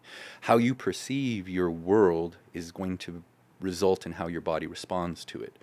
So, right, if you have these rose-colored glasses on, right, everything's going to be rainbows and butterflies, which is great most of the time. And this is where, you know, another pop psychology term, or kind of in the pop psychology world, is, you know, positive affirmations, right? Well, that's where you get into what's something called toxic positivity, right? You can't, you know, I think there's a funny meme out there. It's one of my favorites. It's like this dog in a burning, like, building, and he's like, "This is fine." Yeah. That's one of my favorites. No, it's not fine. It's not fine at all. You should find a fire extinguisher, or at least get out and do something. And that's the thing. If you can't see things for what they are, and that's where perception comes in, right? You're not going to respond to them appropriately. And that's where we get back to the avoidance, right? If you're not seeing the problem, you're not going to be able to do anything about it. And, you know, I think getting back to the farmer land model, the farmer has to put in work in order to tend to the land and nurture the land and allow the land to grow the way it needs to. But again, can't control the land, right? You have to work with it. You have to understand it. And I think that you know, that model kind of brings to mind, I know Native Americans and indigenous, you know, the indigenous people here, they kind of mastered the farming. I think I saw something, you know, they grew corn, beans, and squash, and, like, all three of them, like, you know, one nourished the land and helped the other one grow. Like, the beans could grow on the corn stalk provided a certain something, and it was like this beautiful, like, Tres hermanas. Yeah. It's some beautiful symbiosis, right? Like this harmony, right? And you gotta be able to see what's there, understand that you have no control over external, but how you act as the farmer or how you act as yourself, you have total control over that. Whether you water the crops or not, that's entirely within your control. Yeah. Right. Yeah. At the very least, I perceived control, because what I really want to agree with you on is just that, when you said just how much a situation or an outlook can change based on, like, changing the wording of something.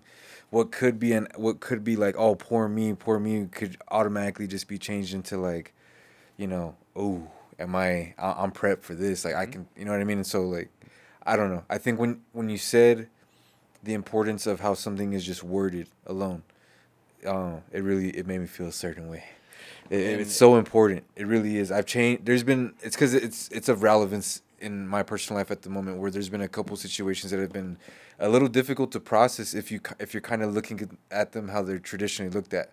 I like financial situations and stuff like that, versus I think the shift in the mindset has been now is just in the situations that I'm regarding to, it's more of it being one of the last perks that comes along, and just seeing it as that, versus thinking it's not coming in. Yeah, it's not. You know what I mean? So I guess I think we were starting to lean into something that was starting to hit home a little hard of recent times. So that's why I was just like, man, the importance of wording and just the importance of your outlook on things. And I think that's the closest thing to maybe control that we could have is just like, how are you going to approach it? Yeah. You know, how are you going to, because it's there and it's not going to go away. Well, yeah, and I mean, since we're on the topic, let's dive in, my friend. So you said outlook, right? What's your outlook? It's not out. It's not outside in. It's inside out. Right? Okay. It's coming from within, and perception is everything. Perception is how you construct your reality, right? Is this is this part of the stuff that fascinates you about the mind, by the way, like the power of perception? So you just hit on probably the most important part, especially of cognitive behavioral therapy. And again, it's a big umbrella, and there's very specific tenets of that, but.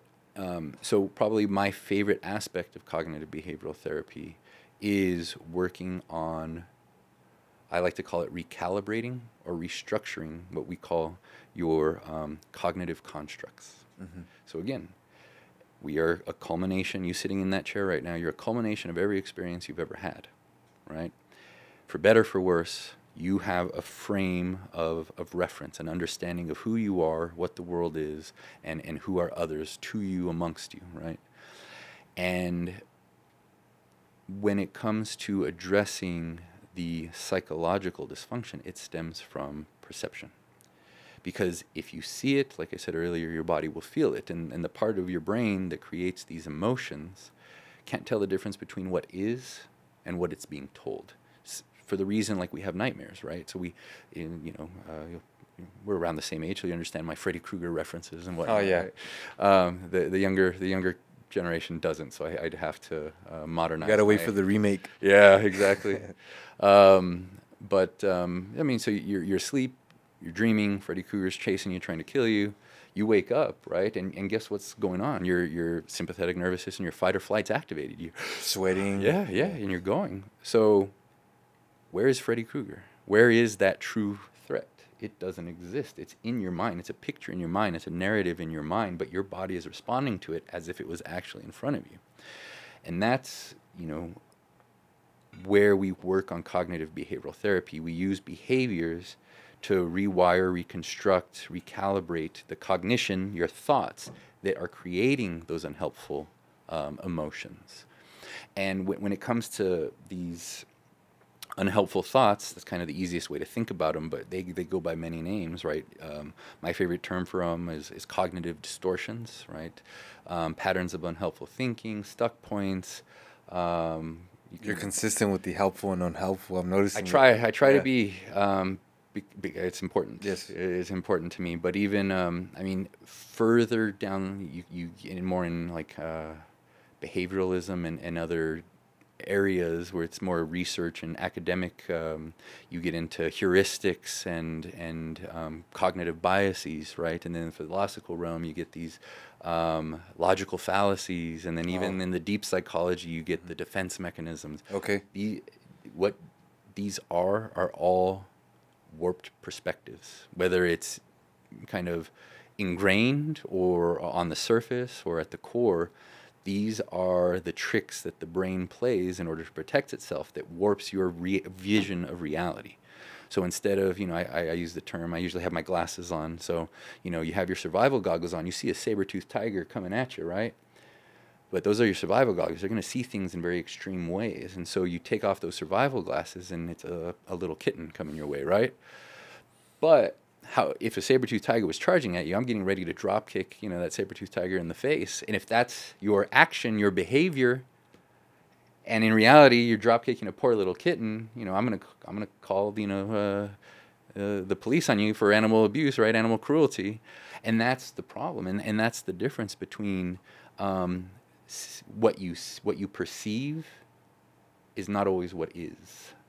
And helping people remove those glasses, helping people remove those barriers to perceive reality, because again, those barriers exist because you're stuck in a survival mindset.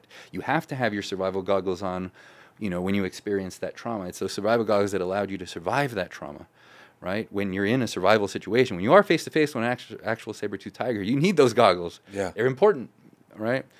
But a lot of times, we're so quick to react because, again, we don't want to re-experience that, or we want to be a little proactive. But sometimes we're too quick to put on those goggles, and it causes this unhelpful, unnecessary response that then creates a problem. So, a very easy one, an easy example, let's say, you're standing in line at the grocery store and someone walks in and cuts in front of you. You're quick to anger. You start yelling. You push the guy, right? The guy turns around and you realize, oh, he has a cane and he's blind. You didn't see the whole picture before you responded. You took the snippet of reality and processed it, and in your mind you were creating this picture of someone was cutting you, someone was disrespecting you. You can go down the rabbit hole all you want. But in reality, that person just didn't recognize that you were there. And what amount of anger, what amount of aggression is going to solve that problem, right? And that's really what we work on, is helping remove the boundaries, the misperceptions that are caused by these cognitive distortions. It's the term I prefer.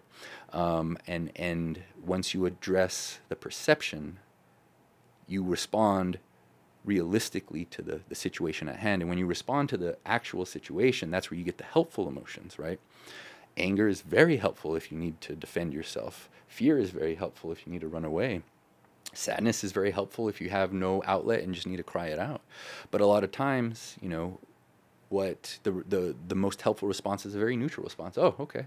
Someone cut in front of me, like, obviously, hey, excuse me, sir, there's a line here. I don't know if you notice, and you solve the problem, rather in this problem did not require an emotional response to solve. It required that writer, that logical brain, right? Mm-hmm. But we're really quick to let this amygdala, that animal brain, go, and a lot of times it's because we have been conditioned or have been reinforced or just maybe ignorant to the workings of the mind and how emotions, they're there to protect us, but man can, in modern life, they can cause a lot of problems as well.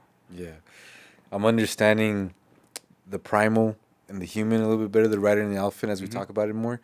And I want to ask if, because from what we've talked about, would you consider like professional athletes to be some of the best masters of like unleashing the primal versus the human? That's a very great segue. So a little bit more about myself. I actually got into psychology to become a sports psychologist. Oh, okay, cool. So hell yeah. I'm a former athlete, right? I did, I was a 3-sport athlete in high school. I did pretty good for myself. Stacked Letterman, huh? Yes, sir. Yes, sir. Swimming, track and field. When I came back to UTEP, I was on their track team as well. Oh, nice. Got to complete, Conference USA back when I was in. What were you doing, like sprinting?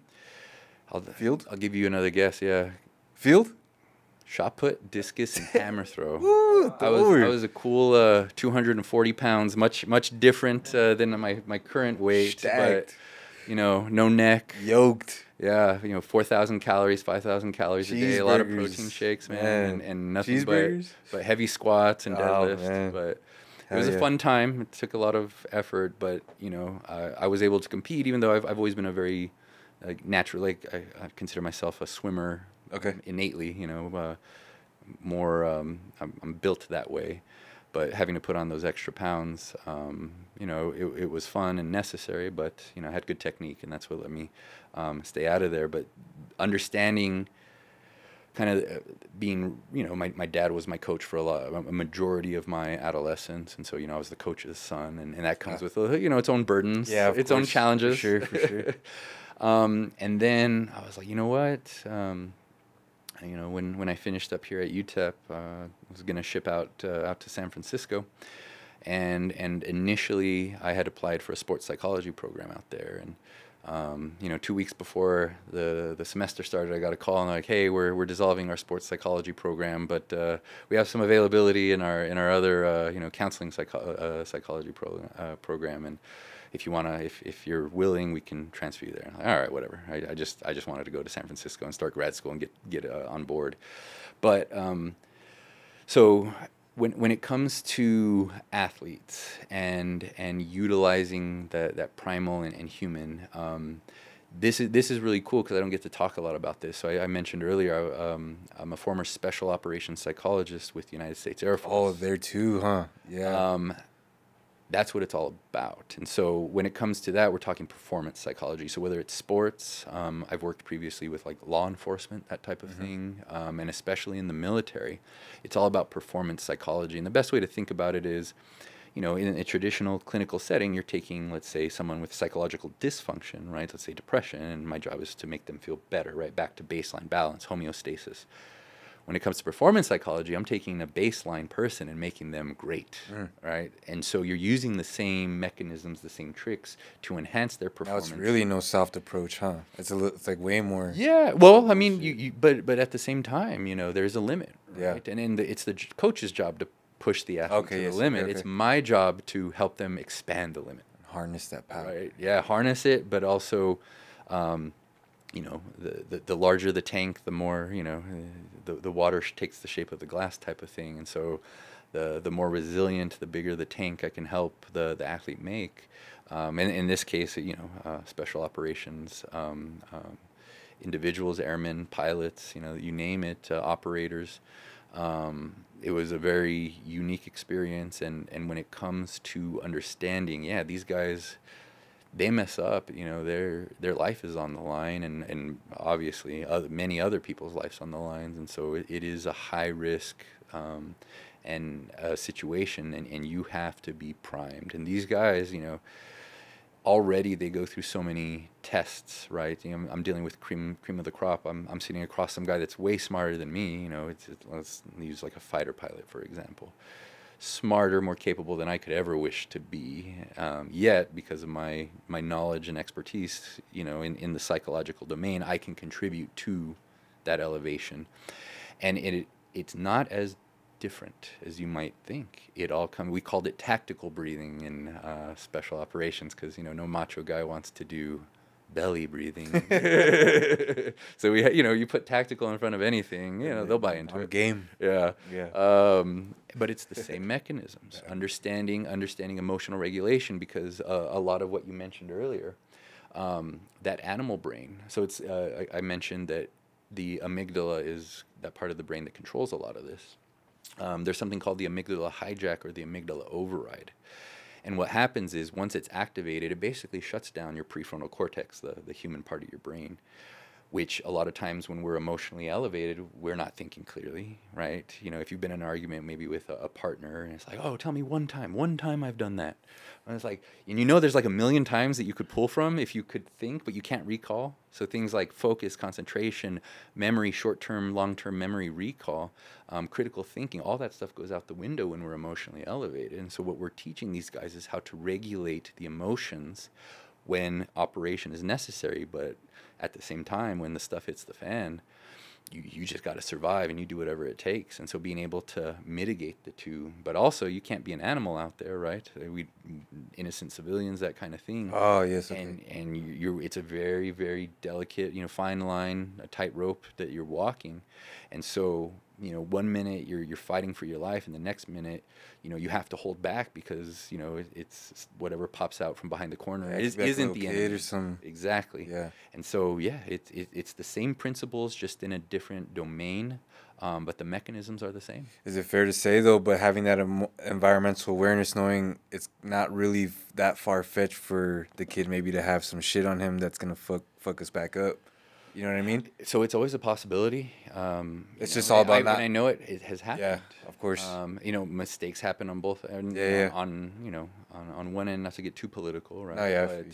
But mistakes are made, but sometimes you empathize, and then also your teammate dies because the situation maybe that kid did have. Just to double down on like how much of a tightrope it is. Oh, it's an extraordinary tightrope, and that's why I developed a lot of personal respect for the people that do that kind of thing. Yeah. Regardless politically, like I think on an individual level, I'm all about kind of losing the labels, losing the barriers. We're humans at the end of the day, and I think it gets back to a lot of that that farmer land thing. Finding your flock, finding your herd, finding your people, right? Because individual, we're one. You get control of the self, right? But you lose the resources of the many. And again, that's kind of a similar fine line, and it applies in operations as well. You got your team, right? And you got to trust them wholeheartedly, and At the same time, you don't want to.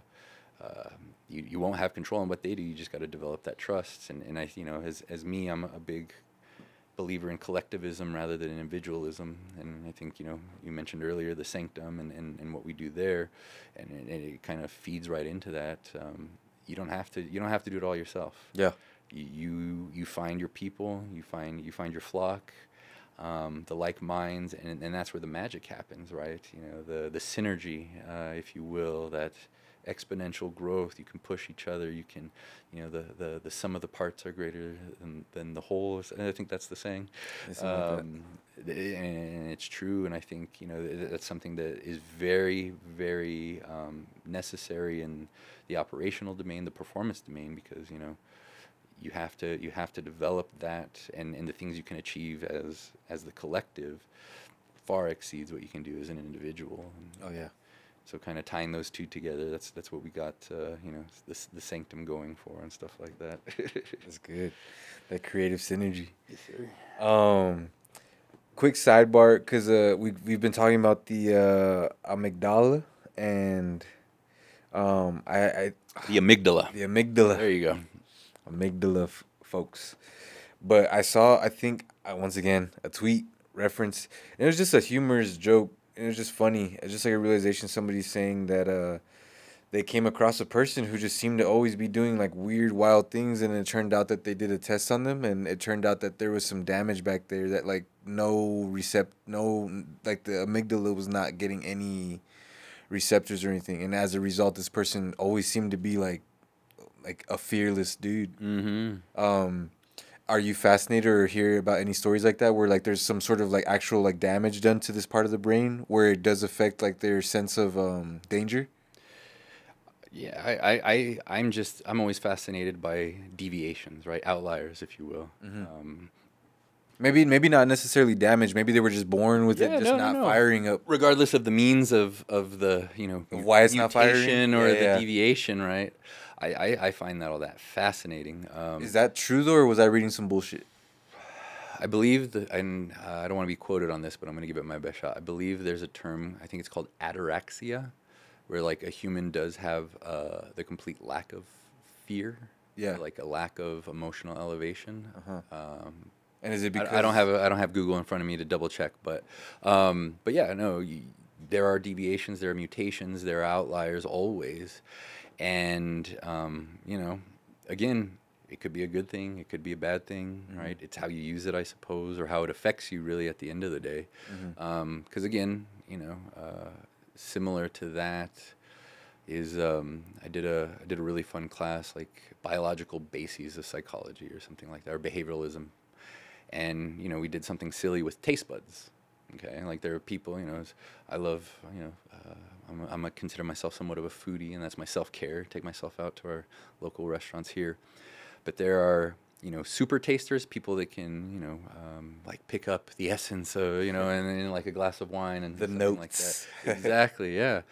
Which is, cool. And there's actually an evolutionary reason for that, right? Because they were highly sensitive to like toxins in certain things. They could either sniff or taste bad stuff, and that was really important. And, where I fell on the spectrum of this, apparently I was on the complete opposite end. Like, there's the test you do is you kind of drop these little chemicals on your tongue, and you go up in scale, and they're in bitterness, and like the sooner you realize the bitterness, like the more delicate your taste buds are. Apparently I'm scorched there, man, because I got to the last one, and I'm like, no, this is fine, guys. But again, it's evolutionary, right? So my mutation or my innate lack of taste, if I ate the wrong thing, I'd probably succumb to the poison. However, I would never go hungry, because if it was just not good tasting and still edible, I caveman me would be all right, and it'd be a delicacy. And I think of like the Office reference, where I think Creed they're doing like a prank, and they put an onion where he's eating an apple, and they replace it to see if he notices the difference, and he just eats the onion anyways, like it was the apple, and. Mm-hmm. That would be me. That's wild. I actually saw a video of a camel who walked up and ate a cactus, like a little ball of a cactus, and then it ate a lemon and immediately reacted to the lemon. Of course, everyone's reaction was like, "How are you gonna react to a lemon but not a cactus?" But obviously, these things are We're prepped. built, we're built differently, and Yeah. and again, I think it gets back to the uniqueness of every human, right? Like someone comes into your office and they have complete amygdala disengagement. That's fascinating. That's gonna really make me work for my money that day, because a lot of what I do, again, it's a wide net, but the art of therapy is tailoring it to the individual. And, I think all that stuff, and outliers are fascinating because I think from an evolutionary perspective, and there is a theoretical orientation, evolutionary psychology, where a lot of the earlier stuff and understanding of this comes from. I mean, if you're a fan of the X-Men comics, like, it's kind of the next phase, man. We all have certain mutations one way or the other. Adaptation, Darwinism, survival of the fittest, you name it. It's all about survival. The ones of us that mutate to adjust will survive. The ones that don't. Mm-hmm. And some people just are a little kind of take a couple 100,000 years leap just randomly because of if they're born that way or whatnot. And it's 100% fascinating. But I don't get to research it much. I definitely get to work with it as much. But it is definitely personally. I do enjoy those articles when they come around, for sure. Oh man, that's crazy. Like whether it came from, it's more fascinating to know if someone was just maybe born without that, just firing up or anything like that. But yeah, I at the very tail end of that, I did start getting very curious, just thinking about like what could possibly the next steps of evolution be, because I feel like a lot of them out of humans are going to be very technology based, like maybe our eyesight's just going to be more attuned to it. That'll be like a small scale version of how we evolve as humans. And then it's interesting to think the larger futuristic sounding evolutions that we'll probably undertake, like the first time we start maybe getting born with these neural links in us because we started to finally adapt them or something. There's really I think we've discovered the first evolution. I think if you Google like smartphone pinky. Oh, it's got a dent. Yeah, it has that dent. So I mean, it's one thing to have it get developed over time, but to be born with it. But that's how it starts, right? If you study evolution or it makes me just want to like not do that. Yeah, I want to go against. I'm very conscious about not trying to do it. How about Bluetooth? Are you one who like tries to avoid Bluetooth as often as you can? No, how do I say it? I'm a sucker for the old school. So like wires, I need wires. Okay. Like, I have Bluetooth headphones for like when I work out, but mechanical. Yeah, like if I'm sitting at home, enjoying some whiskey with my music, it's going to be very much wired because I just trust the wire. Or even vinyl. Oh yeah, I do have I do love the vinyl, but there's something. I need that actual connection, but no, I don't fear Bluetooth, that kind of stuff. I use it. I think it's a personal bias. I think the good old wire headsets work better. I'd like to use your experience and your indulgence in music, books, movies, art. Do you kind of see this as your own makeshift form of belly breathing? This is what helps reset you. It's what helps restabilizes you. Is there ways? Is that fair for humans to find their own versions of belly breathing along with adding it into their regime? So that is, you got the good questions, man. This is good. Live at MFHQ, baby. No, man. But it's important because what you're talking about is self-care. Yes. And that's another pop psychology term, yes, self-care. It is. You cannot self-care your way out of psychological dysfunction. However, self-care is a very important component of it. Maybe for the maintenance stage as well? For, I think, the total stage. Okay. Right? So this is where we get into kind of the aspects of what's the difference between therapy and advice giving, right? A lot of times like, oh, what's it like to get paid to give people advice? I'm like, I don't give advice. Trust me, you don't want my advice. It's not great. You want my analysis and psychological intervention, right? Because you come to me and you're having a stressful day, okay, my advice is do what I do because it works for me. After a hard day, I typically go to the UTEP pool and I swim laps for about an hour, and then I feel much better afterwards, right? And then I go home, pour a little glass of whiskey, like I said, sit in my chair, listen to my music, and life is good. But you know, if someone's battling alcoholism, and then my advice is to sip and drink whiskey, that's problematic. Yes. And so again, you know, the therapeutic process is not advice giving. It's not letting you vent. It is a very tailored, methodical, and evidence-based approach to treat these things. But self-care is very important, and it's part of the interventions that I perform. Okay, what makes you happy? What are the things that you enjoy? What is your process of self-care? And most people don't have a process, which is, you know, unfortunate because, you know, I just mentioned earlier, you got to enjoy the little things, Yeah. right? If you're living, enjoy it, right? And that's where, you know, I think, you know, I attribute a lot of my own self-care. It really does. It is food. You know, good drinks, wine, a whiskey, books for sure, and that's something I've been proud of myself. That was kind of my New Year, New You goal, is to read more, and I've been pretty successful with that. Oh, this is something pretty new. Yeah, because you know, going through as much school as I did, you kind of become very jaded when it comes to reading. Because I didn't get to read for fun. Yeah. I had to read because it was required, because I was going to be tested on it, because these are things I had to know.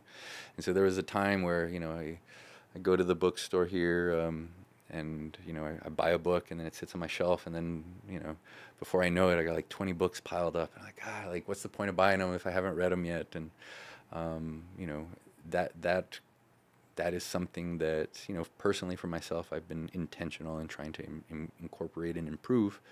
What are some of the things that you've done to prime your environment to read more often, other than Time management? Okay. Time management. You know, I tell my patients this all the time. We wake up every day and we got 24 hours.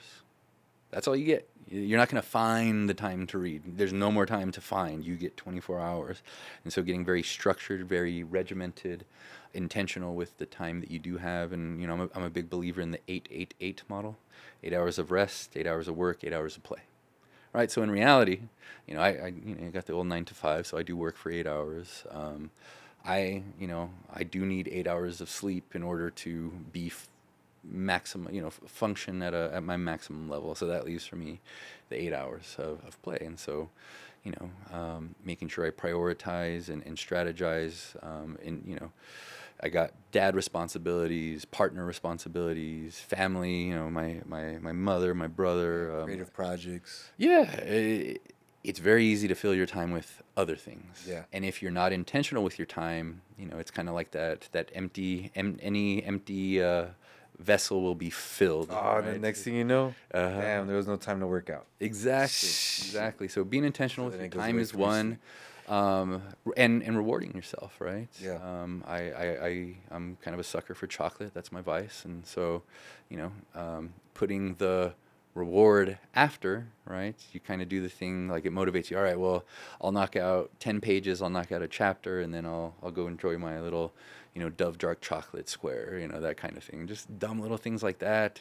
That's what we call, those are the behavioral prosthetics. Those are the things that you put. This is the Boston employee. This is the risk and this is reward and punishment. Well, I mean, it's an important part, right? Yeah. Because that's where we get into kind of behavioralism, right? Classical conditioning, operant conditioning, and that's really where, you know, the fundamentals, you know, Pavlov's dog, you ring a bell and you salivate, all that stuff you learned in Psych 101.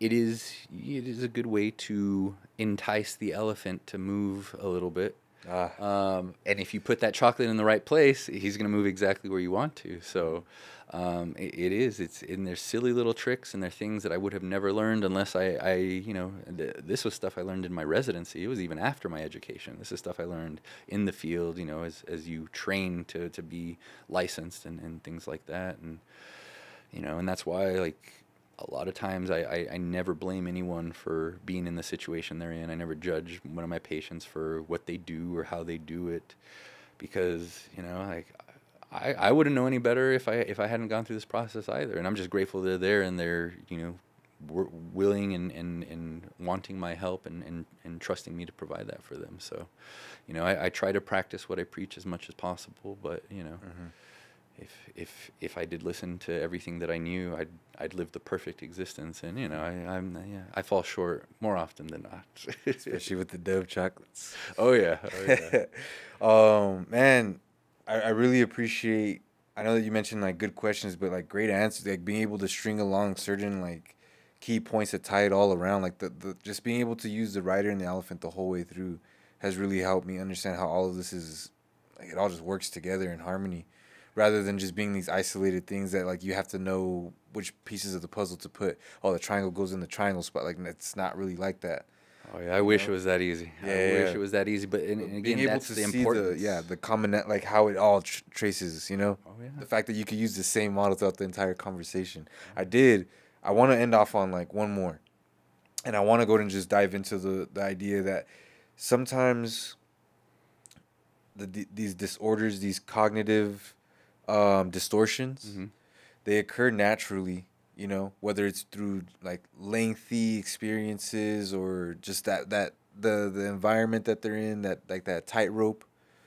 But I did want to dive into when these are stemming from substances. Okay.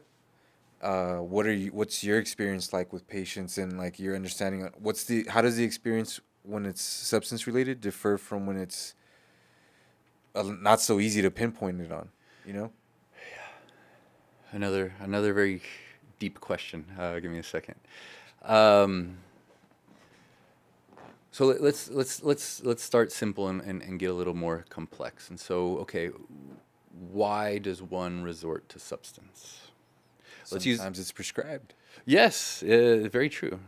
So let's use kind of a common one, right? I already mentioned alcohol as a depressant, and you know, a lot of time, or the reason it becomes helpful in certain situations, let's say social anxiety, it depresses the part of your brain associated with social inhibition and many other things.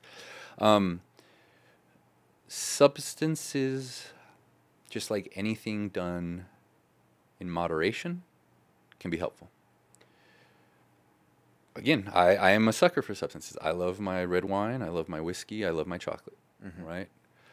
But there's a balance, right? You know, there's toxicity, you know, in the buzzwords of pop psychology, toxic masculinity, right? There is a balance. Like, you know, masculinity is important in all people, but there's a range where it gets a little too much. But same water toxicity, man. Like, you drink too much water, you can die. Yeah. Like most people don't know that. I believe it's 3 liters within a certain amount of time. Yeah, you basically wash out everything, and so water can be toxic if you drink too much of it. So too much of anything is bad. Not enough of other stuff is bad.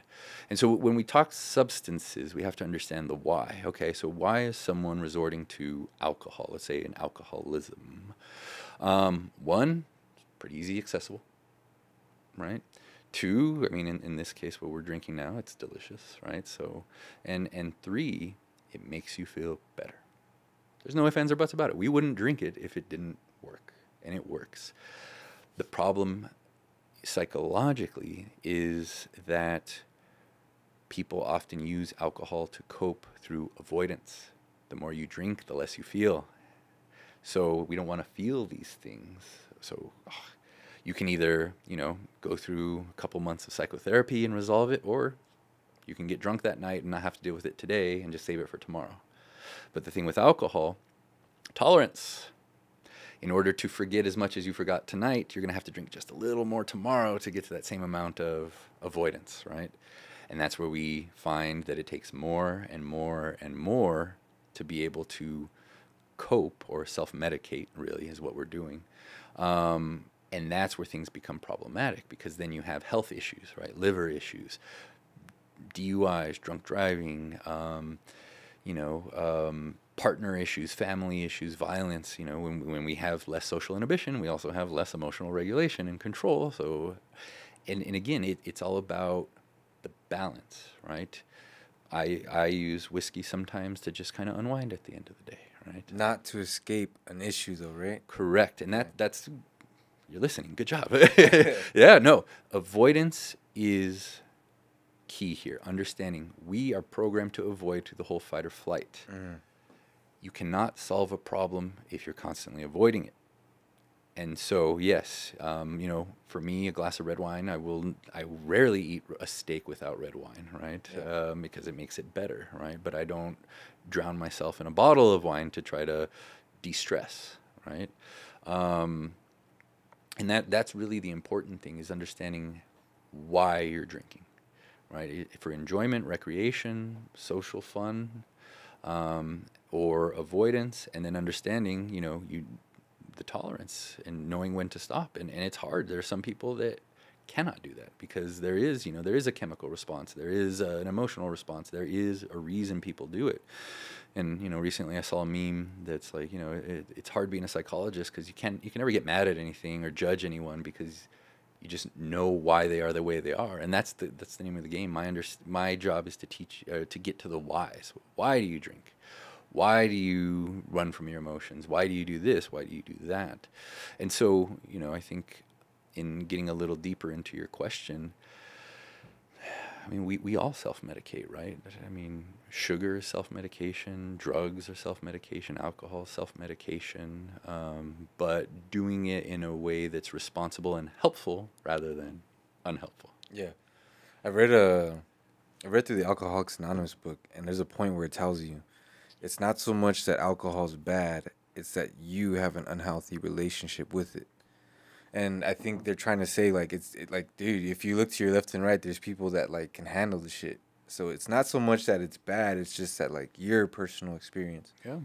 And I think that goes back to my bicycle reference earlier. Like, you know, maybe, you know, let's say someone built like, let's say my daughter, right? I mean, a bicycle hitting her, whether she sees it coming or not, is going to have a different impact on her because she's a different human. She's built differently. And that's kind of the, you know, everyone's different. So everyone's going to have a different experience, different tolerances, different abilities to regulate and not. And that's why, you know, I mentioned earlier, like, the art of therapy is taking all I know and formatting it to that specific patient in a way that's going to be helpful to them. Because again, if I just sit there and say, don't be anxious or just go swim it off, you'll be fine, right? Like, that's not helpful to anyone. And it does come down to the individual. And again, it gets to that whole, you know, you're the only one that can save yourself, right? And my job is just to kind of help you figure out how. Yeah. I mean, how do you, after your time with patients are done, is there a certain, like, grading scale on your own end that kind of helps you determine whether it was a proper send-off into their maintenance stages? Or do you kind of just have to, like you said earlier, just put that trust into the patient and know that, you know, they're gonna take what they got? Well, I mean, you know, it's personally, I don't take it much of it home, right? Like, I do my best with every patient I have, and that's all the control that I have, right? Mm-hmm. Is to give them my best. I can't control what they do once they leave my office. I hope for the best always. I always hope for the best. But, you know, there's patients that come back, you know, days, weeks, months, years later, and it's like, hey, I'm glad you remembered. I'm glad you're back here. I'm glad you're ready to work. And, yeah, they might have forgotten everything I taught them, and so we just start all over again. But there is no real measure, so to speak. I do have those moments where it's like, I did it. Like, yes, this was a good protocol. This patient is better. They don't need me anymore. They are ready to, you know, we call it termination. We terminate with them. And, you know, there have been times, like, you know, I'd be at a park and I see a patient that was, you know, inches away from, you know, a very dark place. And then I see them at a park with their friends just having such a good time, you know, months, years later after I had worked with them. And that's very rewarding, you know. There are mechanisms, again, the feedback-informed care, being able to kind of rate or get ratings afterwards of like, okay, what do you think of your therapist? Was it helpful? What would you change? And I think, you know, I think we all should engage in feedback-informed or feedback information all domains. You know, the evidence shows that we are never as good as we believe we are in reality. The research continually shows if an individual rates how good they are on a scale, it's always much higher than it actually is. So that's a very humbling statistic. But you know, it's good old statistics. It's the bell curve. We're all pretty much in the middle there, unless we're a true outlier. But you know, that's like the LeBrons, Einsteins, Hawkings of the world. I'm all right. I'm all right being in the middle. I'm okay with it, and I think accountability is really important. But I am comfortable with who I am and what I do, and I know I give my best efforts. And I know it's not always the case, right? Everyone has off days, but you learn from them, and you try to do better the next day. And so yeah, I wish, you know, they gave me like gold stars or something to show me how effective I am, but they don't. And then, okay, so just to close off formally is because I am appreciative that we get to talk about this, because one of the questions David had asked earlier was, you know, and you're how can you just kind of tell if they're being honest with you? And you know, you explained like you just kind of got to put the trust in. Why would they be coming back if they didn't have at least the attention? Mm-hmm. To be honest, and that was always one of my biggest gripes with it, is not so much that, because I've tried not so much in the form of like psychotherapy, but it was more, I think, what was along the lines of cognitive. Mm-hmm. And so my experience with that, and where a lot of my criticisms had lied, through my experience at least, was, I mean, I guess I appreciate them giving me the benefit of the doubt, but we're over here having a conversation, and like truthfully, and maybe I feel maybe very self-aware in this moment, but all they're getting is my side of the story. So like, how can we ever make progress if they're not giving me a proper analysis based on like what my company around me, like my surrounding people, are saying about me? Because if like it's that warped perception, it's that cognitive distortion. But I'm also feeling like that cognitive distortion might also translate as like the patient is providing the professional that cognitive distortion, and that's all they're being given to run with. So yeah, and so it's a good question, and there is an answer this time. So yes, it's a very easy answer. So the answer is your perception is all that matters. If you are the one in that room, I'm treating you. Okay. And you know, I tell my patients this all the time, because most of them come in with, you know, secondary, tertiary problem. So let's say, you know, their anger or their depression or their anxiety is impacting their relationship negatively. You have to get your own ducks in a row before you can get the relationship ducks in a row. Because if you try to treat a relationship, or like I say, couples therapy, right?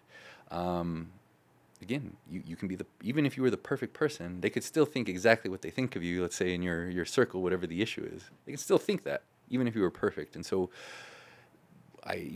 with other patients, collateral information can be helpful, but I've never found it necessary. That's a good word. Okay, I completely get that word. I had never called it collateral information. Yeah. And because I'm not treating that external, that collateral resource, I'm not treating their version of you. I'm treating you, right? And so it's not necessary. And when it comes to, you know, we get into the realm of like absolute objectivity, right? The true you, so to speak.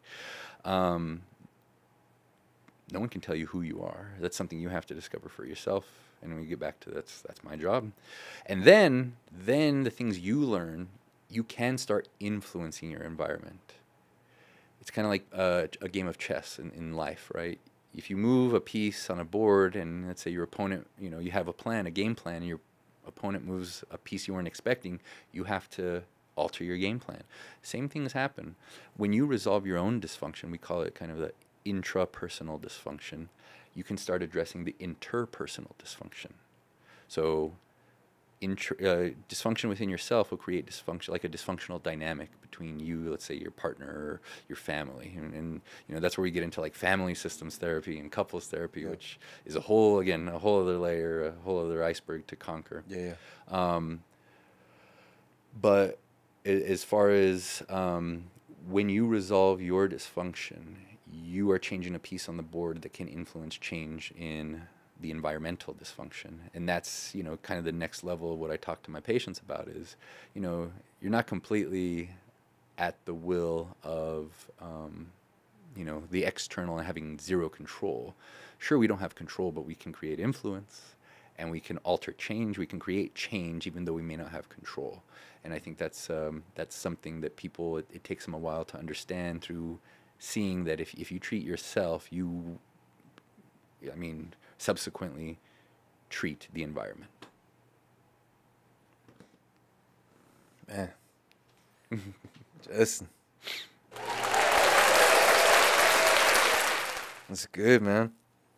I appreciate it a lot. I have my open-mindedness to psychology and the idea of how the mind works, but I have had my strict opinions and my sharp opinions on like going people just weekly telling like weekly as in WEAK like cop out, almost just telling people as if that's the one and only solution, you know what I mean? So it's created some like negative biases for me, but I feel like we broke through a lot of those, just getting to like talk about your honest perception of how you do see a patient and what your experience is. But I understand that you're not speaking on behalf of everyone.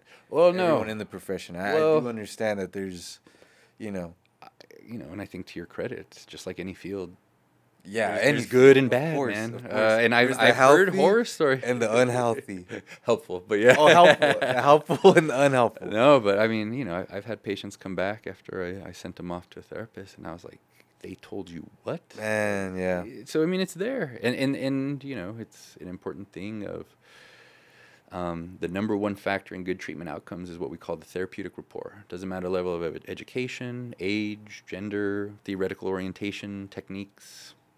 The number one factor in treatment outcomes is the therapeutic rapport, the genuine relationship that you develop with your therapist. And so that's why I tell my patients, that's when you really start unlocking. Go find the therapist that you get. You know, find your flock, so to speak. Yeah, yeah. And that's the most important.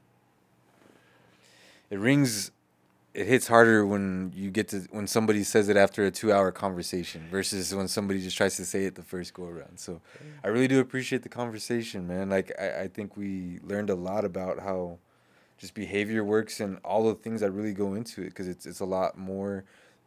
I mean, it already seems like it's such a big world, but getting to be able to like break it down really does help you like just digest it a lot better. Absolutely. I'm grateful for the opportunity. Like I said, this is kind of what I want to do and hope to do in the future. And again, purely educational, right? Do your own research, get your own treatment, but happy to always discuss and get these conversations going. Because we need to change, we need to expose or get exposure and build that worldly knowledge and kind of get back to, you know, helping each other out, being humans, doing what humans do, and just trying to survive and thrive a little bit in the journey. Yeah, in the 2030s, Justin, it's gonna be there. There's gonna be like a nationwide program like DARE that just goes all about. I'm down, man. Let's make it happen. Hey, is there anything that you'd like to plug for the episode? I'm not much of a plugger. I don't know who should we mention. I mean, you know, the Sanctum, yeah. I love the space that we were able to do there. What's the status of it at the moment? Is it a creative hub at the moment? Is it still available for rent? So we originally, like, I mean, it's kind of a long story. I don't know how much more time we got, but you know. It became a very special place, a creative hub. Kind of, I like to think of it kind of like an echo chamber or a think tank. So yeah. I heard you say that before. And, you know, we were trying to make a little extra money doing Airbnb, making it nice, but we pulled it off Airbnb just because Nancy with her plant shop, you know, shout out to La Planta, and you know, me with my work. We realized the juice wasn't worth the squeeze, but being able to create a space and have a space, you know, and then you're one of our favorite utilizers of the space, you know, to really bring people together and you know, that's my journey in finding my flock and being able to be part of like-minded individuals that want to create things and make life, you know, a little more beautiful. a little more entertaining, a little more fun. You know, I think that's going to be the goal. We got a couple more renovations, small time things, but then I really think, you know, we want to maybe host some regular get-togethers, and you know, you can call them parties if you want, kickbacks even. Soirees. Yeah, I think it's a little more sophisticated. Sessions. Let's see. Yeah, let's make it happen. Yeah. But yeah, no, I mean, we want to get more people involved. We've already had a lot of great people come through and utilize the space.